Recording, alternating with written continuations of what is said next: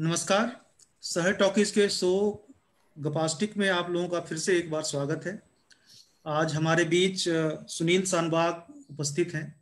Guest के तौर पे हम उनसे बात करेंगे। सुनील के बारे में बहुत कुछ कहना जो है ये नहीं है, क्योंकि बहुत सारे लोग जो थिएटर से जुड़े हुए हैं वो निश्चित तौर पे सुनील के काम से परिचित हैं और जानते हैं उनको।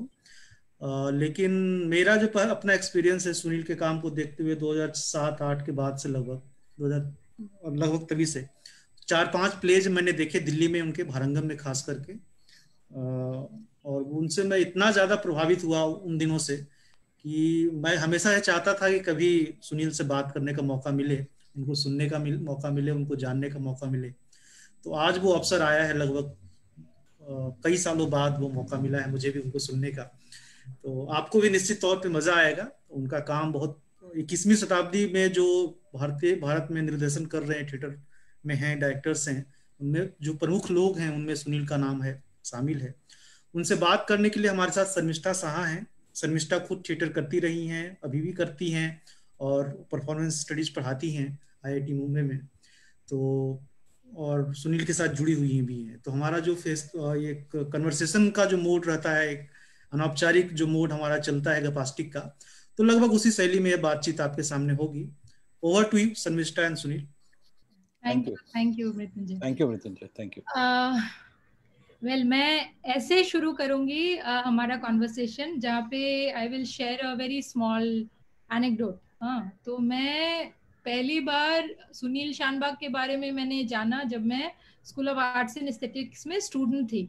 और आई थिंक मेटा फेस्टिवल चल रहा था, मैं शायद एमए में थी। और सुनील शानबाग का प्रोडक्शन कॉटन 56 पॉलिएस्टर 84 आया हुआ था। तो हम एंड we were told कि we should definitely go and watch the performance. हमारे faculty ने ऐसा कहा हम लोगों को। तो that was the first time, and that's when I saw his performance. For the first time I ever saw a performance that was directed by Sunil. उसके बाद 2015 में मैं बॉम्बे में शिफ्ट हुई। और जब मैं बॉम्बे में शिफ्ट हुई, मैं उस हिसाब से इस शहर में बहुत लोगों को तो नहीं जानती थी, एंड स्पेशली क्योंकि मेरा बैकग्राउंड थिएटर से रहा है। तो I wanted to get in touch with somebody जो hello, can you here us? Yes yes. So I wanted to get in touch with somebody जो यहाँ पे थिएटर करता हो। तो मैंने अपने एक दोस्त को बोला कि भाई मुझे किसी से ऐसे लोगों से प्लीज इंट्रोड्यूस करा दो। एंड ही आस्क्ड मी कि do you have anybody in mind? And I told him I would like you to, if you know Sunil Shanbhag, can you introduce me to him? And then he did. एक email उसने भेजा, वैभव मेरा दोस्त, उसने email भेजा मुझे और सुनील को, and that's how we got introduced. Sunil, I think, called me at his office at Santa Cruz. I met him there and we discussed about theater. And thereafter, my association with Sunil has been in different ways. I remember that when I first made my play in Bombay, Sunil was one of the audience member, one of the people who had come for my very first performance. And, you know, immediately seeing him gave me so much confidence that I can also do this in a city which is completely new. From the moment that I arrived in Bombay, it felt like there was a theater community here. The city had a vibrant theater community. At least Sunil made me feel immediately very, very comfortable. So Sunil, my first question to you, in a way, I know from what I've read about you and what I have found out about you from internet and various other sources, is that you joined theater like in 1974, मतलब almost 50 years, half century हो चुका है. So in that time, you also discovered the city and theater in a way of, you know, getting to know Satyadev Dubey and his work, exploring the city spaces. So can you take us through your journey and how, you know, you understood the community of theater in Bombay? हाँ, तो हालांकि मेरी family Bombay की है, लेकिन मैं करीब 7 या 8 साल बोर्डिंग स्कूल में था। तो मैं आंध्र प्रदेश में किसी एक बोर्डिंग स्कूल में था। तो 73 दिसंबर में मैं वापस लौटा बम्बई। आता था हॉलीडेज के लिए, लेकिन वो अलग बात थी। तो जब मैं वापस आया तो किसी एक कॉमन फ्रेंड के यहाँ मुझे अचानक कोइंसिडेंटली दुबे जी मिले। और वो एक कोइंसिडेंट मुलाकात से मैं उनके साथ काम करने लगा, और वो मेरी शुरुआत हुई एक्चुअली प्रोफेशनल थिएटर के हिसाब से बम्बई में। मैं 17 साल का था या 18 साल का था, 73-74 में।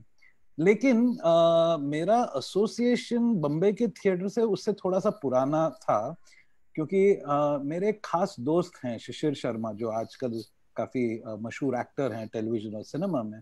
तो शिशिर मेरे बचपन का यार है, और शिशिर के जो फादर थे वो इप्टा से जुड़े हुए थे, बम्बई के IPTA से जुड़े हुए थे, और उनके यहाँ अक्सर इप्टा की पार्टियां होती थी, और हमें थोड़ा सा 10:30-11 बजे तक हैंग अराउंड करने दिया जाता था। तो मैंने उनके यहाँ ये सारे काफी इप्टा की उस जमाने में जितने भी बड़े बड़े लोग थे सबको देखा है उनके यहाँ। बलराज साहनी को से लेकर हंगल साहब सबको देखा है वहां पे। और हमें उनके नाटक के शोज देखने दिया जाता था शहर में। हम लोग तो सांता क्रूज में रहते थे, शहर मतलब उस समय तो काफी दूर था, मरीन लाइंस वगैरह में हम जाके उनके शोज देखते थे। और मुझे याद है कि हम वहां से जब लौटते थे तो कई बार बलराज साहब उनकी एम्बेसडर गाड़ी में हम दो बच्चों को सांता क्रूज तक लिफ्ट देते थे, क्योंकि वो जुहू में रहते थे, है ना। तो हम पीछे, शिशिर और मैं पीछे चुपचाप बैठे रहते थे, because we were in of this incredible actor. He was, तब तक तो बड़े मशहूर भी थे, सेलिब्रिटी थे। और वो शो के बाद जो अक्सर बातें होती हैं दो एक्टर्स के बीच में, या जो नाटक जिन्होंने किया है, वो सुनते सुनते चुपचाप हम बैठ के मरीन लाइन से जू आते थे। तो ये एक मेमोरी हमेशा रही है मेरी। तो मैं कहूंगा स्ट्रेंजली कि एक्चुअली बम्बई के थिएटर की डिस्कवरी मेरी इप्टा के जरिए हुई, as a young person was to watch that place. लेकिन दुबे जी के साथ काम करने के बाद एक अलग दुनिया का मुझे एक अंदाज हुआ, बिल्कुल अलग था। उस समय सिर्फ 2-3 हिंदी थिएटर करने वाले थे, इप्टा, दुबे जी का थिएटर नेट, एक आध कुछ और। फिर बाद में काफी लोग आए। तो दुबे जी के साथ हमारा एक्चुअली रिलेशनशिप हिंदी वालों से इतना नहीं था जितना मराठी के साथ था। तो हम मराठी थिएटर मूवमेंट से काफी जुड़े रहे हैं, और अब तक मैं रहा हूं। और ये मेरे लिए बहुत बड़ा एडवांटेज है, क्योंकि कई सालों से 3 generations of Marathi theatre people have known. Okay, तो एक it's a much bigger pool of writers, much bigger pool of actors, much bigger pool of thought and history and tradition. तो ये बहुत बड़ा एडवांटेज है, जो अक्सर जो एक नॉर्मल थिएटर ग्रुप है उनके पास वो कनेक्शन नहीं रहता है। तो या ओके।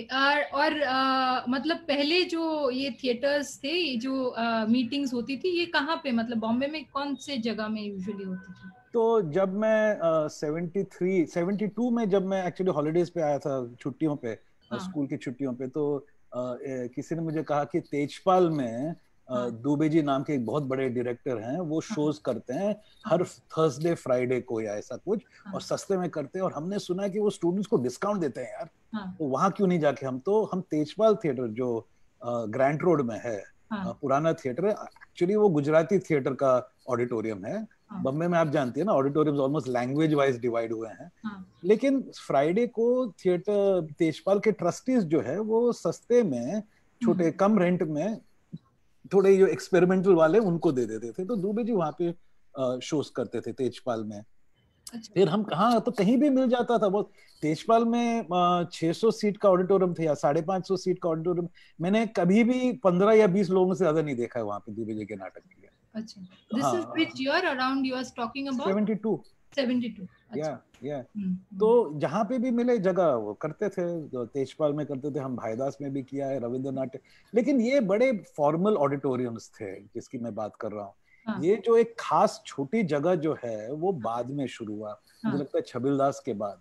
हालांकि इसके पहले ऑलरेडी भुलवाई मेमोरियल ट्रस्ट था, और उसके बाद वालचंद टेरेस भी रहा है। लेकिन मेरे आने के बाद जो स्मॉल स्पेसेस का जो दौर शुरू हुआ वो एक्चुअली छबिलदास के साथ हुआ।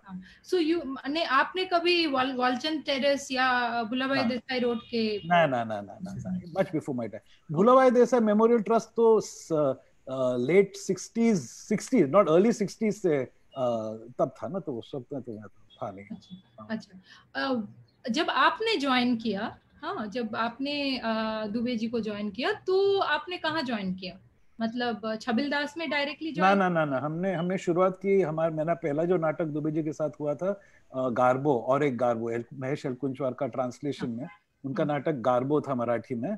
और दुबे जी ने और एक गार्बो के नाम से किया था। तो वो उसका ओपनिंग तेजपाल में हुआ। फिर हमने वहां से एक दो और ऐसे बड़े ऑडिटोरियम्स में शोज किए, इंक्लूडिंग भाईदास, जहाँ पे एक रात बहुत बारिश हो रही थी और भाईदास में 1000 सीट्स हैं और 10 लोग आए थे नाटक देखने, सोचिए आप। तो इस तरह के बड़े हॉल्स में। और फिर मुझे लगता है 2 या 3 साल में छबिलदास शुरू हुआ। फिर उसके बाद तो हम छबिलदास शिफ्ट हो गए। फिर फटाफट फिर एनसीपीए शुरू हुआ, एनसी के बाद पृथ्वी शुरू हुआ। तो उसके बाद काफी तेजी से स्पेसेस ओपन आउट हुए। अच्छा, नसीरुद्दीन शाह के साथ आपका एक इंटरव्यू है, वहाँ पे उन्होंने ये कहा है कि वो काफी शॉक थे जब उन्होंने दुबे जी का परफॉर्मेंस देखा था। And you came from Rishi valley, और ऋषि वैली में भी थिएटर आपने थोड़ा बहुत किया था, दीना पाठक के साथ थिएटर किया था। हाँ, तो आपके लिए कैसा एक्सपीरियंस था जब आप बॉम्बे में आए? मतलब वो कितना डिफरेंट था स्कूल से? नहीं, स्कूल में क्या था, वो स्कूल प्लेस, स्कूल में एक दीना बेन आई थी और उसके बाद रोशन सेठ आए थे एक्चुअली। और रोशन सेठ के साथ काम करने के बाद मुझे पहली बार महसूस हुआ कि ये एक पॉसिबिलिटी है कि एक थिएटर की जिंदगी हो सकती है ना। बिकॉज रोशन ने आके वो सारी बातें बताई कि ऐसे होता है, लंदन से आए थे नए नए, पिंक फ्लॉयड के साथ काम करके आए थे, he was in England of the 60s, तो काफी कुछ एक्सपेरिमेंटल काम करा, बड़े और यंग भी थे। और हमने उनके साथ मिडसमर नाइट्स ड्रीम किया। तो हमारे यहाँ वहाँ बहुत बड़ा बरगद का पेड़ था, तो उसके नीचे हमने एक ओपन एयर में एनवायरमेंटल टाइप थिएटर किया था। तो हमारे लिए तो ये बहुत नई चीज थी। तो actually he was the one who really inspired me to think यार there is a possibility of a life in the theatre. लेकिन जब मैं बम्बे आया तब मेरे मन में बिल्कुल नहीं था कि मैं बम्बे में थिएटर करूंगा, बिल्कुल ख्याल ही नहीं था।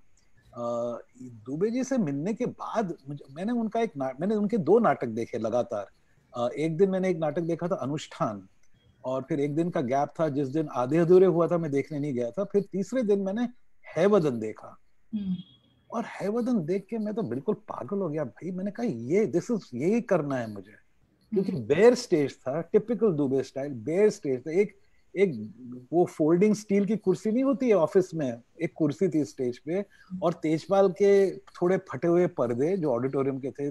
कोई मेहनत नहीं की गई थी कि उनको ढकाने का कुछ नहीं। और लेकिन उस बेयर स्टेज पे उनके एक्टर्स ने जो मैजिक क्रिएट किया है वदन का, ओहो, ऐसे यार यही करना है। और अचानक अगले साल मेरी मुलाकात हुई और हुआ। So it was one of those serendipity. नहीं तो मैं शायद क्रिकेट खेलता, मतलब I was a very enthusiastic cricketer.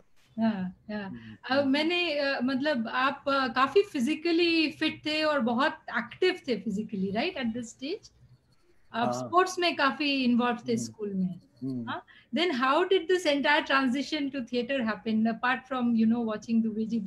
Did this already start in school? School में I was acting every term in a school play.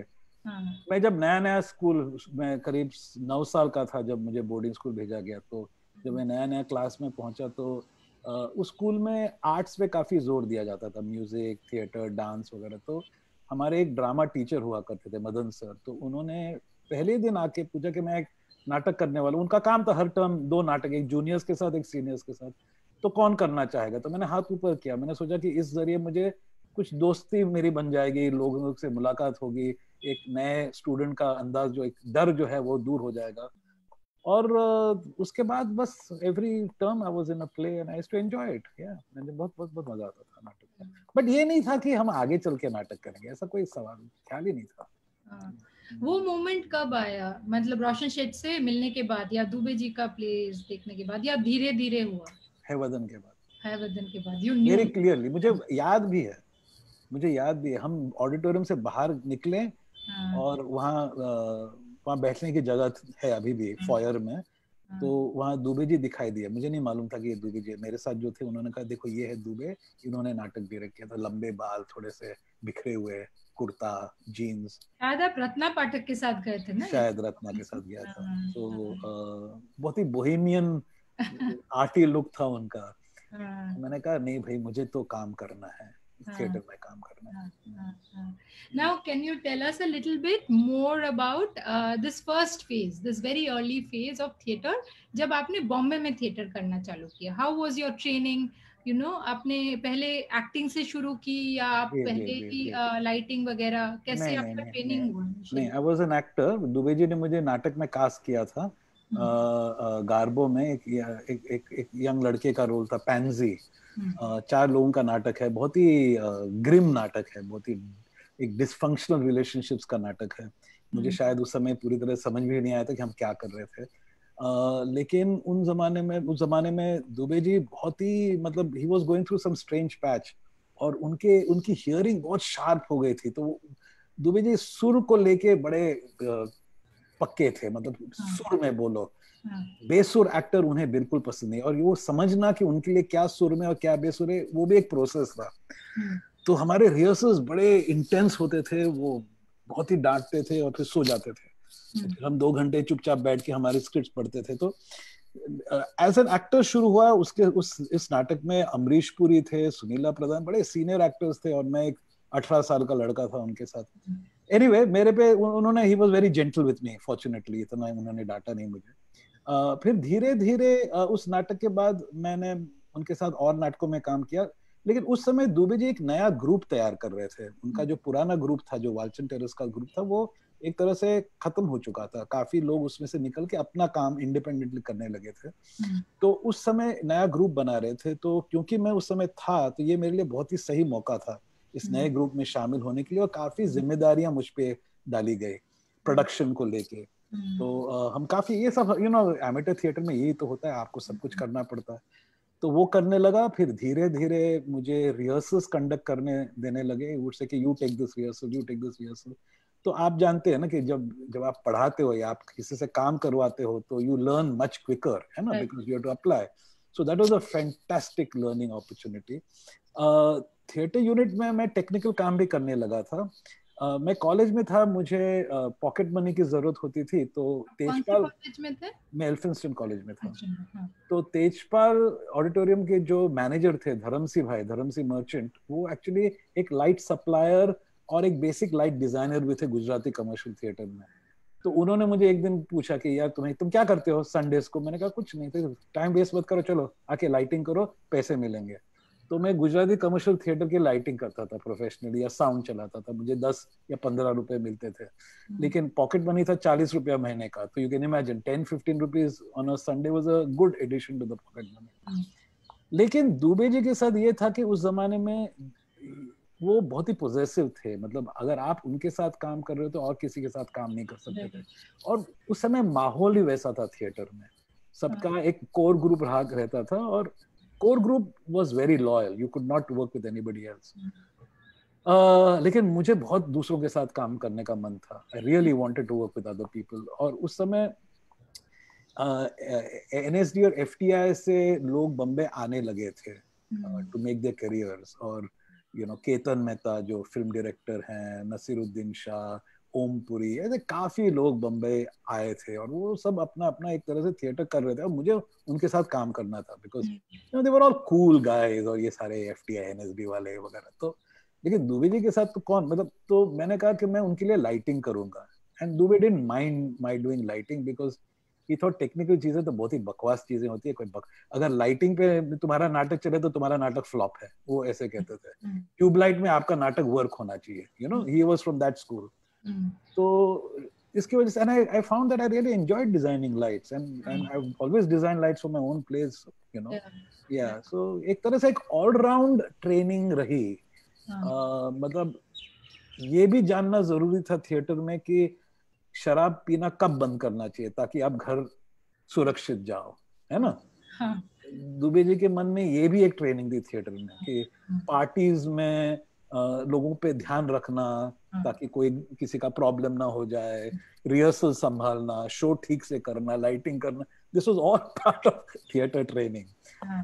तो एक और बहुत साल बाद जब मैं एक डॉक्यूमेंट्री फिल्म बना रहा था, तब मुझे पता चला कि एक्चुअली मैं एक थोड़ा सा एक अजीब मॉडर्न गुरु शिष्य परंपरा में ट्रेन हुआ।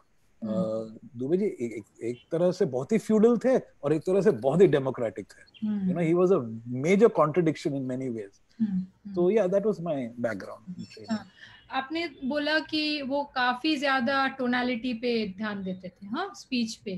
तो अगर मैं आपको पूछूं कि कोई एक एग्जांपल देके किसी एक प्रोडक्शन का जिसमें आप पार्ट रहे थे उस टाइम पे, आप अगर टेक्स्ट सिलेक्शन प्रोसेस से लेके शोज तक का एक प्रोसेस थोड़ा बहुत कैसे होता था थोड़ा बताते तो हम लोगों को शायद एक आइडिया होता था कि उनका प्रोसेस क्या था और आपका उसमें जर्नी क्या हुआ करता था. उनका प्रोसेस ये था शुरुआत में कि आप 1-1.5 महीने से नाटक पढ़ते थे.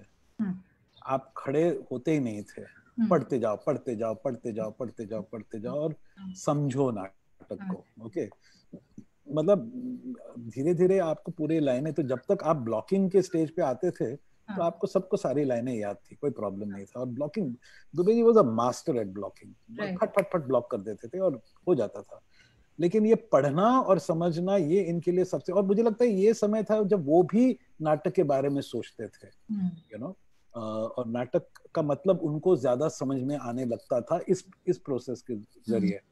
और क्योंकि उस समय देयर वाज नो प्रेशर ना, आप 3 महीने नाटक रिहर्स करो, कोई प्रॉब्लम थोड़ी था. अब ऐसा नहीं, अब 6 हफ्ते में नाटक आपको तैयार करना है, 8 हफ्ते में तैयार करना है, ऐसा नहीं था ना. So we to read a lot. और कई बार वो आते ही नहीं थे रीडिंग्स में. मुझे याद है when we were doing Mahesh Kumbh was another play, रक्त पुष्प, जो उन्होंने आरक्त क्षण से के नाम से किया था. ही came after a month of us reading. और मैं एक कॉलेज स्टूडेंट का रोल कर रहा था. And I thought I had cracked it यार. मैं was just so good. I thought I was just, क्या बात है. And he came after a month और उन्होंने सुना and he said, Sunil you have to start all over again. This is just rubbish. तुम सिर्फ छाती पीट रहे हो अपनी. Sentimental rubbish this is. ये क्या, किस सुर पे तुम बोल रहे हो. Be more honest. And that was his thing. So you know after a month फिर से पूरी शुरुआत हुई मेरी, you know, but this time I understood what he was trying to say. So yeah, that was, it's very rigorous, very rigorous. Words meaning, everything depended on that.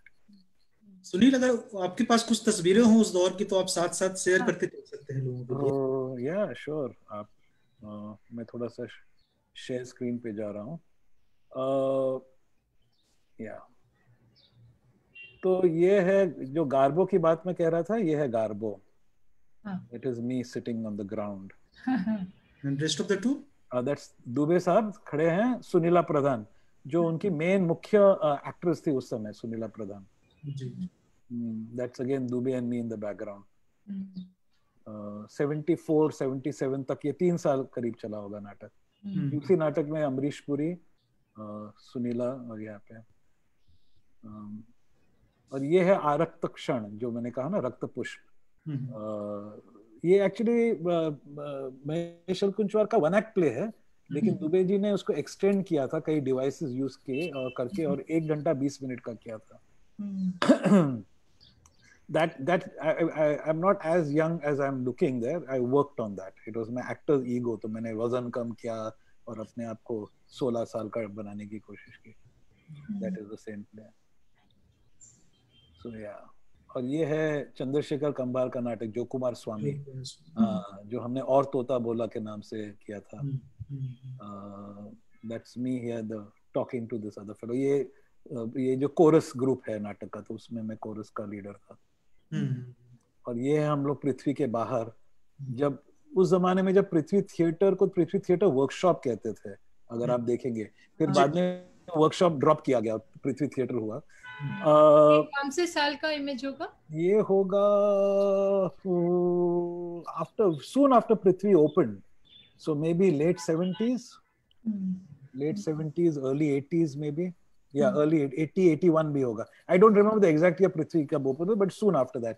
ये जो साहब खड़े हैं यहाँ पे जो बात कर रहे हैं, उनका हाथ जो है वो है धर्म सिंह मर्चेंट, जो तेजपाल के मैनेजर थे, पृथ्वी के पहले मैनेजर हुए. हाँ. तो दुबे जी ने धर्म सिंह भाई का नाम सजेस्ट किया था जेनिफर कपूर को कि भाई इनको लो. और that Dubey with his back, that's Dubey. और दुबे जी और धर्म सिंह भाई, मतलब दे were friends, right? And the idea was कि धर्म सिंह भाई इन पृथ्वी would favour Dubey, right? But then it became a Beckett situation that धर्म सिंह भाई felt that he should be loyal to Jennifer. इन दोनों में बहुत बड़ा झगड़ा हुआ. Anyway, that is Amrish Puri there watching. यक्षा Bhatt नाम की एक्ट्रेस है जो अभी अमेरिका में रहती हैं, और सुनीला प्रधान. ये है हमारा एक फेस्टिवल का पोस्टर, आप देखेंगे तो देखिए कि this is what is interesting. See the different languages that and cultures we dealing with. The first play is a Kannada play original, okay, आद्य Rangacharya. Second one is a East European play, Brozex. Okay. Third one is Dev Saab's translation again of a Kannada play. Fourth one is Tendulkar's Ashi Pakhre Yeti, Marathi, जो हमने आ के नाम से किया था. Then you have a Sartre play. Okay. So you just see this was the, you know, so उस समय हमें थिएटर का जो एक pan Indian pan world theatre का जो एक सेंस था ना, वो इस दौर पे हमें सब एक समझ में आया कि we are part of something much bigger than just what we were doing, you know. That was a very important time. This is of course in पृथ्वी ना, ये पृथ्वी में बोर्ड है. पृथ्वी में बोर्ड है. Theatre units festival of place, June 1 to 8. और काफी shows हो रहे हैं, 4 बजे 9 बजे, यू नो. तो या. And this is inside Prithvi when we were discussing after a rehearsal. That's Dubey, the actress, Dharam Singh Bhai, etc. फिर दुबे जी ने हमें कहा कि आप लोग एक नाटक, उन्होंने हैरल्ड पिंटर का केयरटेकर ट्रांसलेट किया था. He was a very good translator. तो उन्होंने ट्रांसलेट किया था. तो हमने तीनों, हरीश पटेल जो यहाँ नीचे खड़े हैं और मैं ऊपर, और आकाश खुराना, हम तीनों ने जॉइंटली डायरेक्ट किया नाटक. ये द केयरटेकर हिंदी में हमने किया था. और इसके बाद दुबे जी ने हमें थिएटर यूनिट से निकाल दिया. उन्होंने कहा अब जाओ, कांट वर्क विद मी. ये उनका अपना नाटक था आड़ा चौताल. उन्होंने कहा मेरा नाटक डायरेक्ट करो. मेरे पास कोई चॉइस नहीं था कि भाई करना है नहीं करना है. अरे मुझे पसंद नहीं है नाटक, bullshit, you have to do it, that's part of your job. Direct करो.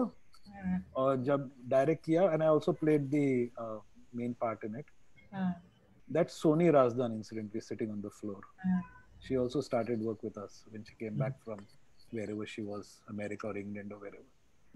तो इसके बाद हमें निकाल दिया थिएटर यूनिट से, कहा जाओ तुम अपना नाटक. And then this is of course, this period is now my own plays that I directed. This is after Arpana was made. Yeah. Arpana came to formation 1985 में हमने स्थापित किया Arpana, और फिर उसके बाद ये है. We'll come back to Arpana, but before that, आपने कहा कि मतलब आपने दिखाया भी वो जो पृथ्वी में कितने डिफरेंट टाइप्स के आप लोग प्ले किया करते थे. Dubey ji of course initially Hindi में प्लेस करते थे ना. जी.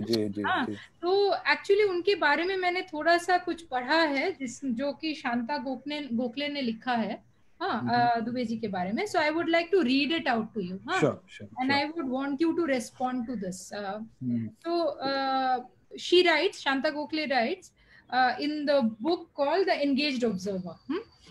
When Girish Karnad informed him hesitantly that he had written a play, Yayati, which he would be happy if Dubey would take a look at, Dubey dismissed the idea peremptorily, saying you must have written it in English. English theatre was anathema to him in the nationalistic project in which he saw himself engaged. The idea was to challenge the borrowed sophistication of English theatre, supported by the moneybags of the advertising world, with an Indian language theatre, financially less endowed but rich with original writing and ideas rooted in the Indian experience. आपका इस बारे में क्या कहना, मतलब दुबे जी का जो initially इतना इंसिस्टेंस था on working on you know Hindi theatre और हिंदी लैंग्वेज या फिर Indian languages, what do you say about that? नहीं, वेल दिस ये जो बात हुई है ये 1960s की बात ये जो हुई है.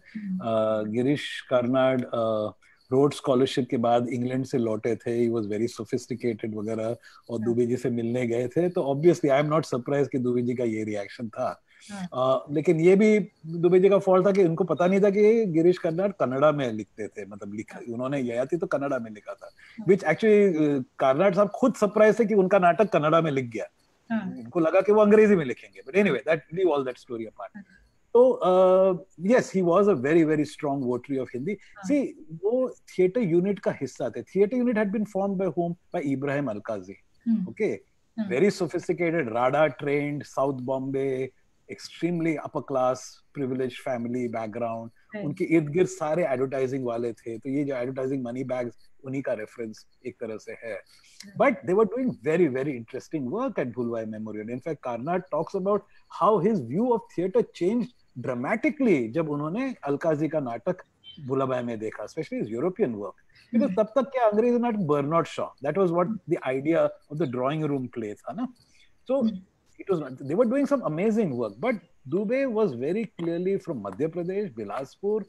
बम्बई आए थे इंग्लिश लिटरेचर सीखने, उन्होंने सीखा पढ़ा काफी कुछ, but he wanted to establish, and that was also his identity, he had to find his own identity, and you know he was very combative and competitive. Baba, there is no question of him playing second fiddle to anybody. तो वो Hindi establish करने में जुड़े हुए थे, और उन्होंने I think Hindi के छोटे छोटे प्लेस शुरू कर दिए थे. कभी कभी ट्रांसलेशंस भी थे, कभी उन्होंने खुद लिखे थे, बट उन्होंने बंद दरवाजे जो जॉन पॉल सार्त्र का नो एग्जिट का ट्रांसलेशन था हिंदुस्तानी में, उसका प्रोडक्शन किया. And that for the first time Bombay में लोगों ने कहा कि एक कंटेम्प्रेरी हिंदी थिएटर कल्चर शुरू हुआ है, and he is credited with that. In fact उसमें जो मेन कलाकार थी अलकनंदा समर्थ, even today she talks about how even today people call her up and से हमने बंद दरवाजे देखा था और हमें एक एक क्षण याद है उस नाटक का. So yes, he was, and for a long time उनकी आइडेंटिटी एंटी इंग्लिश से डिफाइन होती थी एक तरह से. हिंदी नाटक बहुत करते रहे बम्बई में, बिल्कुल अंग्रेजी के खिलाफ थे, और वो बहुत स्ट्रांगली बोलते थे अंग्रेजी के खिलाफ. He made many enemies by being very very फोर्थराइट. But धीरे धीरे वो भी फिर अंग्रेजी में करने लगे, and he found his own way back into, because at the end of the day it's a language, you know, and it's what you do with the language and how you subvert उस language के जो भी colonial associations है या नहीं है या जो भी है. So eventually he did go back to doing a fair amount of English theatre also. लेकिन his early years were very clearly defined by being Hindi, and we were all pulled into that, भाई. We were all pulled into that. So Dubey ji के साथ काम करना तो वही था कि उसके एनिमीज आपके एनिमीज थे, सीधी बात है. अच्छा, छबिलदास में तो यूजुअली आपका ऑडियंस मराठी ऑडियंस हुआ करता था ना. हाँ, so given that you were performing in front of a Marathi audience, how did they take Hindi as a language of performance? Chhabildas तक दुबे's reputation as a very very important director was firmly established. तो दुबे जी के नाटक देखने तो आते ही लोग. This is what I said earlier, कि we were very clearly identified with the Marathi experimental theatre. हमारे 90% हमारे एक्टर महाराष्ट्रन थे, और वो हिंदी बोलते थे थोड़ा सा मराठी एक्सेंट को लेके, but Dubey ji never let it bother him. जैसे कोई प्रॉब्लम नहीं है, साफ बोलो बस, यही है ना. तो और हम नाटक सिर्फ हिंदी के नहीं करते थे, कन्नड़ नाटक करते थे ट्रांसलेशन में, बंगाली नाटक ट्रांसलेशन में करते थे. हाँ हाँ, तो the language eventually in many cases was a medium, you know. ऐसा नहीं था कि एक आप हिंदी लिटरेरी हिंदी सुनने जा रहे हो, ऐसी बात नहीं थी. The language is a medium. तो और हमारे सिवाय छबिलदास में बाकी I don't think there were more than one or two people who occasionally came and did Hindi plays. It was known as a place for Marathi theatre. Yeah, it was known for Marathi theatre. You know, yeah. तो हमारे हिंदी में होते थे. और कौन वहाँ पे Hindi theatre कर रहे थे? केतन में कर रहे थे? नहीं, केतन में हिंदी में थोड़ी करते थे, वो अंग्रेजी में करते थे. उन्होंने जू स्टोरी किया था अंग्रेजी में, और फिर नसीर ने कुछ अपने प्लेस किए. मलयालम में नाटक हुए हैं वहाँ पे. यू नो, हिंदी के हुए होंगे, but you know they are so few and far between कि मुझे याद भी नहीं है. हमारे सिवाय, मतलब हम तो करते थे रेगुलरली, हम तो almost every week we used to perform. आप उस वक्त बाहर के भी थिएटर देखते होंगे, मतलब बॉम्बे शहर में जो बाकी थिएटर्स में कमर्शियल थिएटर बाकी तो उसमें हिंदी परफॉर्मेंसेस होते थे या फिर ज्यादातर मराठी गुजराती? नहीं, मैं मराठी कमर्शियल थिएटर देखता था, गुजराती कमर्शियल थिएटर देखता था. मैं तमाशा जाके हनुमान थिएटर में तमाशा देखता था. मेट्रो सिनेमास के पास जाके थिएटर देखता था. बम्बे में हमेशा थिएटर की बहुत डाइवर्सिटी रही है, बिकॉज सिटी ऑफ माइग्रेंट्स. तो हर कम्युनिटी का अपना एक थिएटर फॉर्म है जो शायद सीजन्स में आए. ऐसा ना हो कि लगातार साल भर चले. लेकिन जैसे कि यक्षगान आता है, हर साल यक्षगान आता है बम्बे में. Very large Kannada speaking population, Tulu speaking population, you know, सारे जो हमारे रेस्टोरेंट्स चलाते हैं. So Bombay has always had a very rich, diverse theatre practice. अच्छा. तो हम सब देखते थे. हाँ. Okay. The other question that I have about the city as such, और बॉम्बे में उस वक्त आप लोग छबिलदास में काम कर रहे थे, बट आपने स्पेसिफिकली ज्वाइन किया 1974 में. जब भी हम लोग सोचते हैं 1970s के बारे में, तब हम उसको एक पॉलिटिकल एरा के बारे में तौर पे सोचते हैं. उसका जो म्यूजिक, आर्ट, उसका जो वाइब्रेंसी था, उसके बारे में सोचते हैं. तो आपका खुद का भी पर्सनल एक पॉलिटिक्स से कनेक्शन रहा. आपके फैमिली मेंबर्स, आपके पापा और मम्मी शायद सीपीआई के मेंबर्स हुआ करते थे एक्टिव, और आपकी बहन अनुराधा गांधी भी पॉलिटिक्स से जुड़ी हुई थी. तो आप 1970s में शहर का जो पॉलिटिक्स है उसको कभी देखा है? किस तरह से आप लोगों के रिहर्सल रूम में पहुंचता था वो, या फिर आपने उस तरह से महसूस नहीं किया पॉलिटिक्स? नहीं, महसूस किया. मेरे उस समय दो जिंदगी थी. एक तो कॉलेज की जिंदगी थी, एक थिएटर की जिंदगी थी, है ना. तो कॉलेज की जिंदगी, एल्फिंस्टन कॉलेज बहुत ही पॉलिटिकली एक्टिव कॉलेज रहा, और इमरजेंसी के टाइम पे तो वहाँ पे बहुत एक सबवर्सिव एक्टिविटी रही, तो वो देखा. काफी स्ट्रीट प्लेज, तो मैं उसमें भी हालांकि मुझे स्ट्रीट प्लेज कभी ज्यादा पसंद नहीं आए, क्योंकि मैंने बहुत पहले ही रेगुलर थिएटर में काम शुरू किया था, तो उसके बाद स्ट्रीट थिएटर मुझे इतना जमा नहीं. लेकिन हम करते थे. I would direct and they would always tell me कि तुम डायरेक्ट करो, तुम तो करते हो नाटक वगैरह वगैरह. तो करता था मैं. तो इमरजेंसी था उस समय, रेलवे स्ट्राइक था, उसके बाद मिल स्ट्राइक हुआ. तो we were all part, shared by just by merely living in the city, you could not escape the political turmoil, है ना. साथ साथ एक ऑल्टरनेटिव सिनेमा, जो न्यू वेव सिनेमा भी चल रहा था, है ना.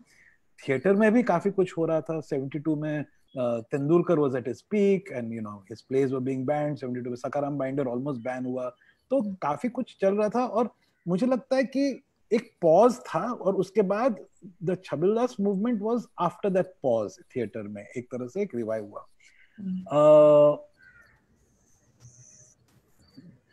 एक्सपेरिमेंटल थिएटर, जो प्रायोगिक थिएटर, जो टर्म जो मराठी में यूज किया करते हैं, उसका काफी क्रिटिक किया है, जैसे कि जीपी देशपांडे ने अपने राइटिंग्स में, कि ये क्या पॉलिटिकल थिएटर, कि इस महीने आप ये नाटक करते हो, इस नाटक के ये पॉलिटिक्स हैं और काफी progressive लेफ्टिक politics. Next month you are doing a play with a very very feudal politics.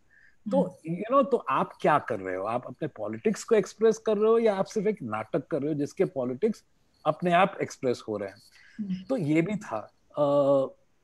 लेकिन मैं इतना कहूंगा कि ये जो दौर था, हमारे नाटक देखने नए न्यू वेव फिल्म मेकर्स अक्सर आते थे देखने, पॉलिटिकल एक्टिविस्ट आते थे देखने. एक समझ थी कि पॉलिटिक्स और कल्चर को सेपरेट नहीं किया जा सकता है. Arts and politics walk hand in hand, ये अंडरस्टैंडिंग थी. और ये I think was very important, क्योंकि कई बार हम एक नाटक करते थे, बंगाली नाटक थे मोहित चट्टोपाध्याय का, गिनी पिग, ओरिजिनल नाम है guinea pig. It's a typical, you know, play with metaphoric stuff about, you know, oppressors and slaves, revolt वगैरह वगैरह. तो उस नाटक के committee for protection of democratic rights would book 40 tickets, और वो आके 40 लोग आके बैठ के देखते थे, और नाटक के बाद डिस्कशन हुआ करता था, है ना. तो ये सारी चीजें होती थी. लेकिन लिबरलाइजेशन वगैरह के बाद जो थिएटर के साथ हुआ, टेलीविजन, मेन स्ट्रीम, ये कनेक्शन टूट गया. ओके. और उसके बाद actually the problem period starts, you know, कि फिर आप अपने साइलोज में काम कर रहे हैं, पॉलिटिक्स वाले अपना कर रहे हैं, थिएटर वाले अपना कर रहे हैं, you know, that happened. So you could not be affected by what was going around at that time. हाँ, अलग बात है कि अगर कुछ हुआ और उस घटना को लेके आप उस पे आपने नाटक लिखा या किया, वो अलग बात है. But everybody was trying to respond, or you couldn't help but respond to what was happening around. Right. तो 1985 ने जब आप लोगों ने अर्पणा शुरू की, हाँ, बहुत लोगों ने मिलके की, आकाश खुराना भी फाउंडिंग मेंबर थे. तो उस टाइम आप लोग कुछ इस तरह से सोचा था कि पॉलिटिक्स बहुत सेंट्रल रहेगा, बिकॉज आपका काम अभी भी लोग कहते हैं कि काफी पॉलिटिकल है. अरे यार, तो नहीं, कैसा था अंडरस्टैंडिंग? कैसा? नहीं, it was a small group, और हम लोग हमने नहीं, उस समय भी मेरे पॉलिटिक्स भी इतने ये नहीं थे. हाँ, मेरे घर में एक पॉलिटिकल एटमॉस्फेयर था वगैरह वगैरह, लेकिन मैं इनफैक्ट उसमें ज्यादा इन्वॉल्व नहीं था, to be honest. I think हम लोग ना हमारे मन में कि समवन आस्क्ड मी तुम नाटक किस हिसाब से चुनते हो, एंड आई वुड से कि I want to do a play that speaks to me, that through which I can say something. Okay, हाँ, तो वो उस तरह का अप्रोच था. नए writing, we were very interested in new writing. Okay, we were very keen on working and listening to young writers, उनके scripts को लेके. We were very close to the writing in Marathi theatre, ताकि हमारे काफी pledge, almost 80% हमारे अर्पणा के pledge original Marathi pledge जिसको हम ट्रांसलेशन में हिंदी में करते थे. तो ये था कि are pledge, the idea of the play has to excite me. Okay, और ज्यादा उस हिसाब से politics in that sense, of course all these were decisions and of course they were, you know, क्या कहते हैं, deliberate decisions and conscious decisions. तो कहीं पे ये रहा होगा, मतलब गलती से भी हमने कोई reactionary नाटक नहीं किया, तो obviously there was a kind of a progressive undercurrent to one's thinking. But ये नहीं था. But जैसे कि हम जीपी देशपांडे के नाटक दुबे जी करते थे, you know, अंधार यात्रा या जो भी हो, या मैंने इनका भी नाटक देखा, अपना उध्वस धर्मशाला का फर्स्ट प्रोडक्शन देखा हुआ है मैंने. It used to excite me tremendously and I would understand it and I से फैंटास्टिक. आई मीन इमेजिन कि एक पूरे डिबेट पे एक पूरा नाटक बन रहा है. बट वन डिडंट से कि भाई यहाँ जिस तरह के इसमें पॉलिटिक्स है उस तरह से हमें करना है. And that was also because it took some time to find one's own voice. You know, when you work 10 years so intensively with somebody as strong and as powerful as Dubey, it takes a while to extricate yourself from those very strong influences and find your time. मुझे तो 14 साल लगे. You know, so yeah, so I don't think we were thinking. हमें ये पता था कि हमको हिंदी थिएटर में एक नया, अब नई लहर लानी है, नया एक कंटेम्पररी हवा लानी है हिंदी थिएटर में, जो एक तरह से वो जो हिंदी भाषा को लेके एक बहुत ही फ्यूडल, यू नो, मस्ती, जो एक फीलिंग आती है ना, नई भाषा, नया स्टेजिंग, नए विचार, इस तरह से हम करना चाहते थे. तो या that is what we set out to do. लेकिन हमारी गिनती फिर हिंदी में नहीं होती. हमारी गिनती अभी भी मराठी में होती है. हमें हिंदी भाषी एरिया से कभी बुलाया नहीं जाता कि हिंदी नाटक करके दिखाओ हमें ना. हमें मराठी वाले, हमको मानते कि ये मराठी वाले हैं. नहीं, इनफैक्ट मैं तो आपको हिंदी डायरेक्टर के तौर पे ही जानता हूँ, क्योंकि मराठी प्ले तो हमने आपके देखे नहीं. मृत्युंजय, इट्स वेरी इंटरेस्टिंग भैया, क्योंकि मेरे सारे नाटक ज्यादातर मराठी के रहे हैं और हमने कहीं पे एक मराठी कल्चर को नाटक में जो था वो मेंटेन किया है, तो लोगों को के ध्यान में ये महसूस होता कि भाई ये है कि मराठी वाले हैं. अच्छा. तो हाँ, जब दुबे जी थे भोपाल, जबलपुर, हम अक्सर जाया करते थे, हमें इनविटेशंस आते थे. दुबे जी के जाने के बाद हमें कभी यहाँ पे बुलाया नहीं. हिंदी में सोचा होगा कि मराठी वाले वहीं पे रहे, अपना थिएटर करे. हाँ, नहीं, हाँ, वो है. तो दिनेश ठाकुर जी हो या नादिरा जी या ओम कटारे, ये बम्बई के हिंदी वाले हैं. किट्टा है ना, ये बम्बई के हिंदी वाले हैं. सुनील शनबग तो मराठी वाला है. और इनकी हिंदी में पूछ भी है हिंदी जगत में. हाँ, है ना, सारे इनविटेशंस आते हैं. Anyway it's interesting. बट ये भी है कि जैसे कि मैंने जब कॉटन 56 किया था, तो वो काफी 4 साल कुछ चला ना, तो तीसरे साल में शायद कोई आके नाटक देखने आए थे और कहा कि यार मैंने पहले ओपनिंग शोज देखे थे, तुमने हिंदी में कब किया नाटक? यार मैंने तो मराठी में देखा था. मैंने कहा भैया ये मराठी में हुआ ही नहीं. नहीं, मैंने तो मराठी में देखा था. सो तो no, I take it as a compliment, क्योंकि उस नाटक को लेके हमने बड़ी मेहनत की कि कहीं पे वो मराठी, उसका जो कोर है, कल्चरल कोर है, उसको मेंटेन करें. एनीवे, उस पे बात में करेंगे. आई एम ऑल्सो थिंकिंग कि आप लोगों ने एटलीस्ट अर्पणा में बहुत सारा ट्रांसलेशन वाला काम किया, मतलब इन द सेंस कि मराठी थिएटर, कंटेम्पररी थिएटर को ट्रांसलेट करके हिंदी में करना, या यूरोपियन प्लेस को ट्रांसलेट करके हिंदी में करना. तो would that be a reason as well that you were probably not doing as many original Hindi plays, and because you were doing translations, ऐसा कुछ हो सकता है आपको लगता है? It could also be that there were not enough exciting plays being written in Hindi. ये भी तो एक सवाल है ना. और हमारी पहुंच बोलियों तक नहीं थी। आज मैं कॉन्फिडेंटली कह सकता हूँ कि I will attempt a play that has been written in Bhojpuri, I will confidently do it, but उस समय शायद वो कॉन्फिडेंस नहीं था और हमारी पहुंच भी नहीं थी, है ना। और मैं see again, this is not to discredit anybody और any language culture, but it is a fact कि contemporary theater writing in Hindi has not been it has not kept pace with, say, what has been happening in Marathi, for instance. Right. Okay.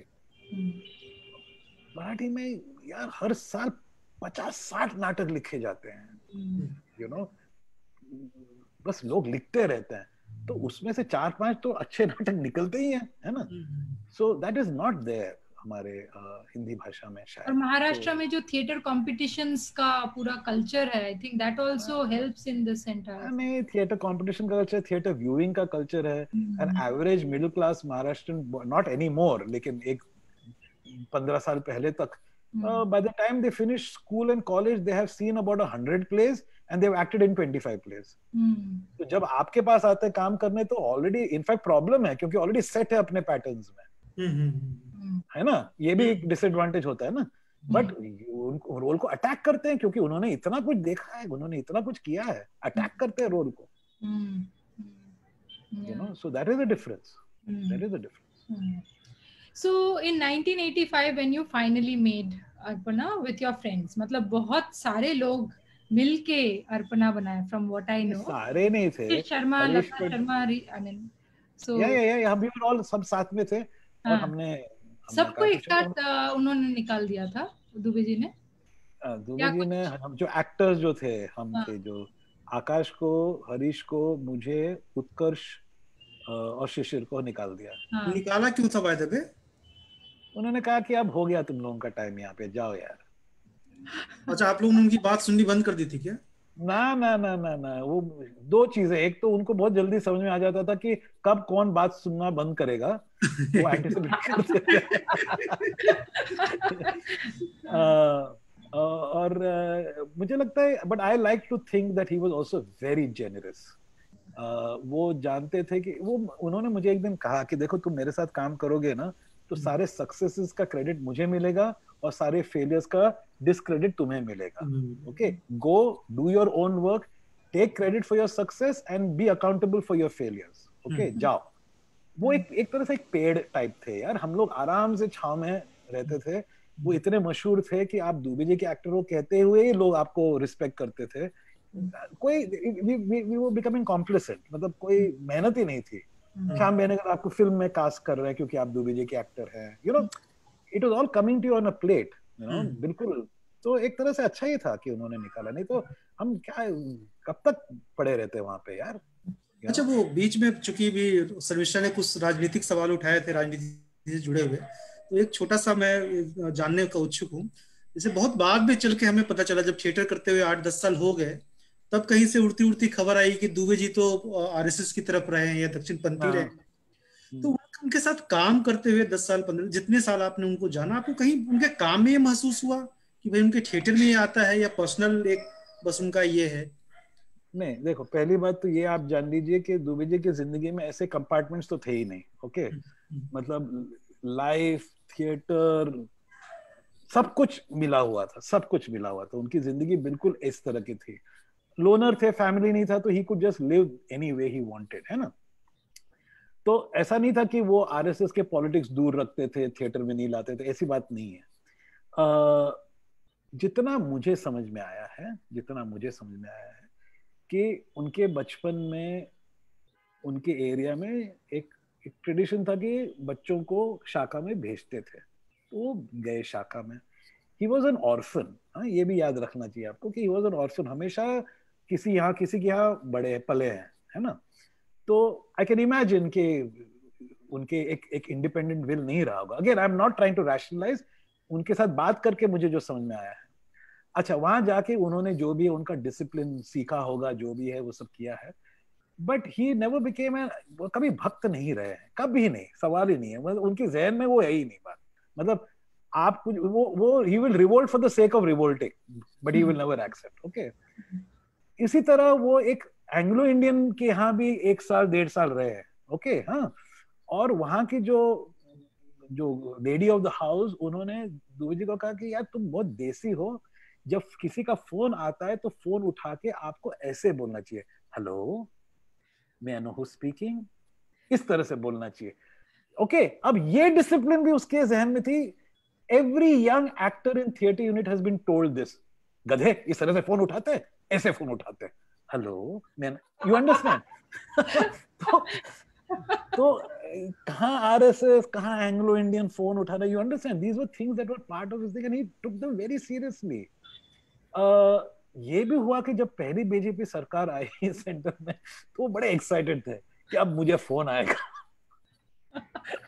सबने कहा दुबे जी आपको कोई phone वोन नहीं आएगा, you are too much of a Maverick, है ना, आपको कौन ट्रस्ट करेगा भैया, नहीं आएगा मुझे phone. Of course no bloody phone came, right. उनको क्या लगा कल्चर मिनिस्ट्री में उनको कुछ बनाएंगे, कुछ नहीं, right. So he had these fantasies but they were very, एक तरह से दे were very innocent in many ways, very very innocent, you know. And भाई उससे ज्यादा लेफ्ट ओरिएंटेड प्रोग्रेसिव नाटक, जीपीडी खुद हैरान हो गया कि ये आदमी, he understands my politics better than most of my other contemporaries, now what do we do, है ना। तो I think it's very difficult कि उनको ये सारी चीजें रही होंगी, है ना, रही होंगी, but to bracket him is very difficult and I think not necessary also, है ना। पर्सनली हम अमरीश पुरी को पुरी साहब कहते थे, लेकिन दुबे जी को दुबे कहते थे। अब हम दुबे जी कहने लगे हैं, लेकिन जब हम 18-19 साल के थे हम दुबे कहते थे, बिकॉज ही वुड इंसिस्ट कि क्या है दुबे जी, क्या है दुबे जी, ये सब मत करो, समय पे आओ, that is respect, come to rehearsal on time, don't touch my feet, come on time for rehearsal, okay. So in many ways he was very democratic, in many ways he was very feudal, very very very feudal। Cast को लेके तो बहुत feudal थे, बाप रे, बहुत feudal थे। he was very proud of his Pandit status, very proud। धीरे धीरे तो उन्होंने अपना नाम लिखते गए ना, पंडित सत्यदेव दुबे वगैरह वगैरह, है ना। yeah you know, in his cinema work his script credit was always पंडित सत्यदेव दुबे। और मैंने उनको देखा हुआ है मध्य प्रदेश वगैरह, पता नहीं एक बार हम मध्य प्रदेश की तरफ जाते थे ना, तो ये सारी चीजें उनमें से उभर के निकल आती थी। तो ट्रेन वेन में अक्सर जो झगड़े होते हैं ना, अक्सर ट्रेन्स में लोगों के साथ, टीसी के साथ वगैरह, तो I have seen all this and I have been saying my God, ये सारी चीजें हैं इस आदमी में, you know. Did you see that being reflected in any of his work or his relationship with anybody in the group as such? No. You mean the caste and that kind of thing? Nah. He was too selfish. But you have to give me a good performance. You know, that is what mattered. Whether you were a female actor or a male actor, at the end of the day, what excited him was how hard you worked and your performance. Nothing else excited him. Okay? Okay. So वापस आते हैं 1985 के बाद, जब आप Arpana theatre शुरू किए, तो उस वक्त if we can move on from this entire phase where you were highly, you know, trained by Satyadev Dubey, his influence was very, you know, important to you.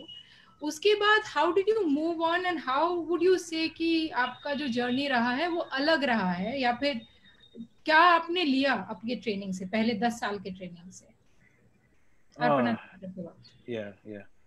तो एक तो जब तक हमने 1985 में अर्पणा शुरू किया, तब तक हम नाटक बनाना हमारे लिए कोई प्रॉब्लम नहीं था। We knew how to make a play, okay.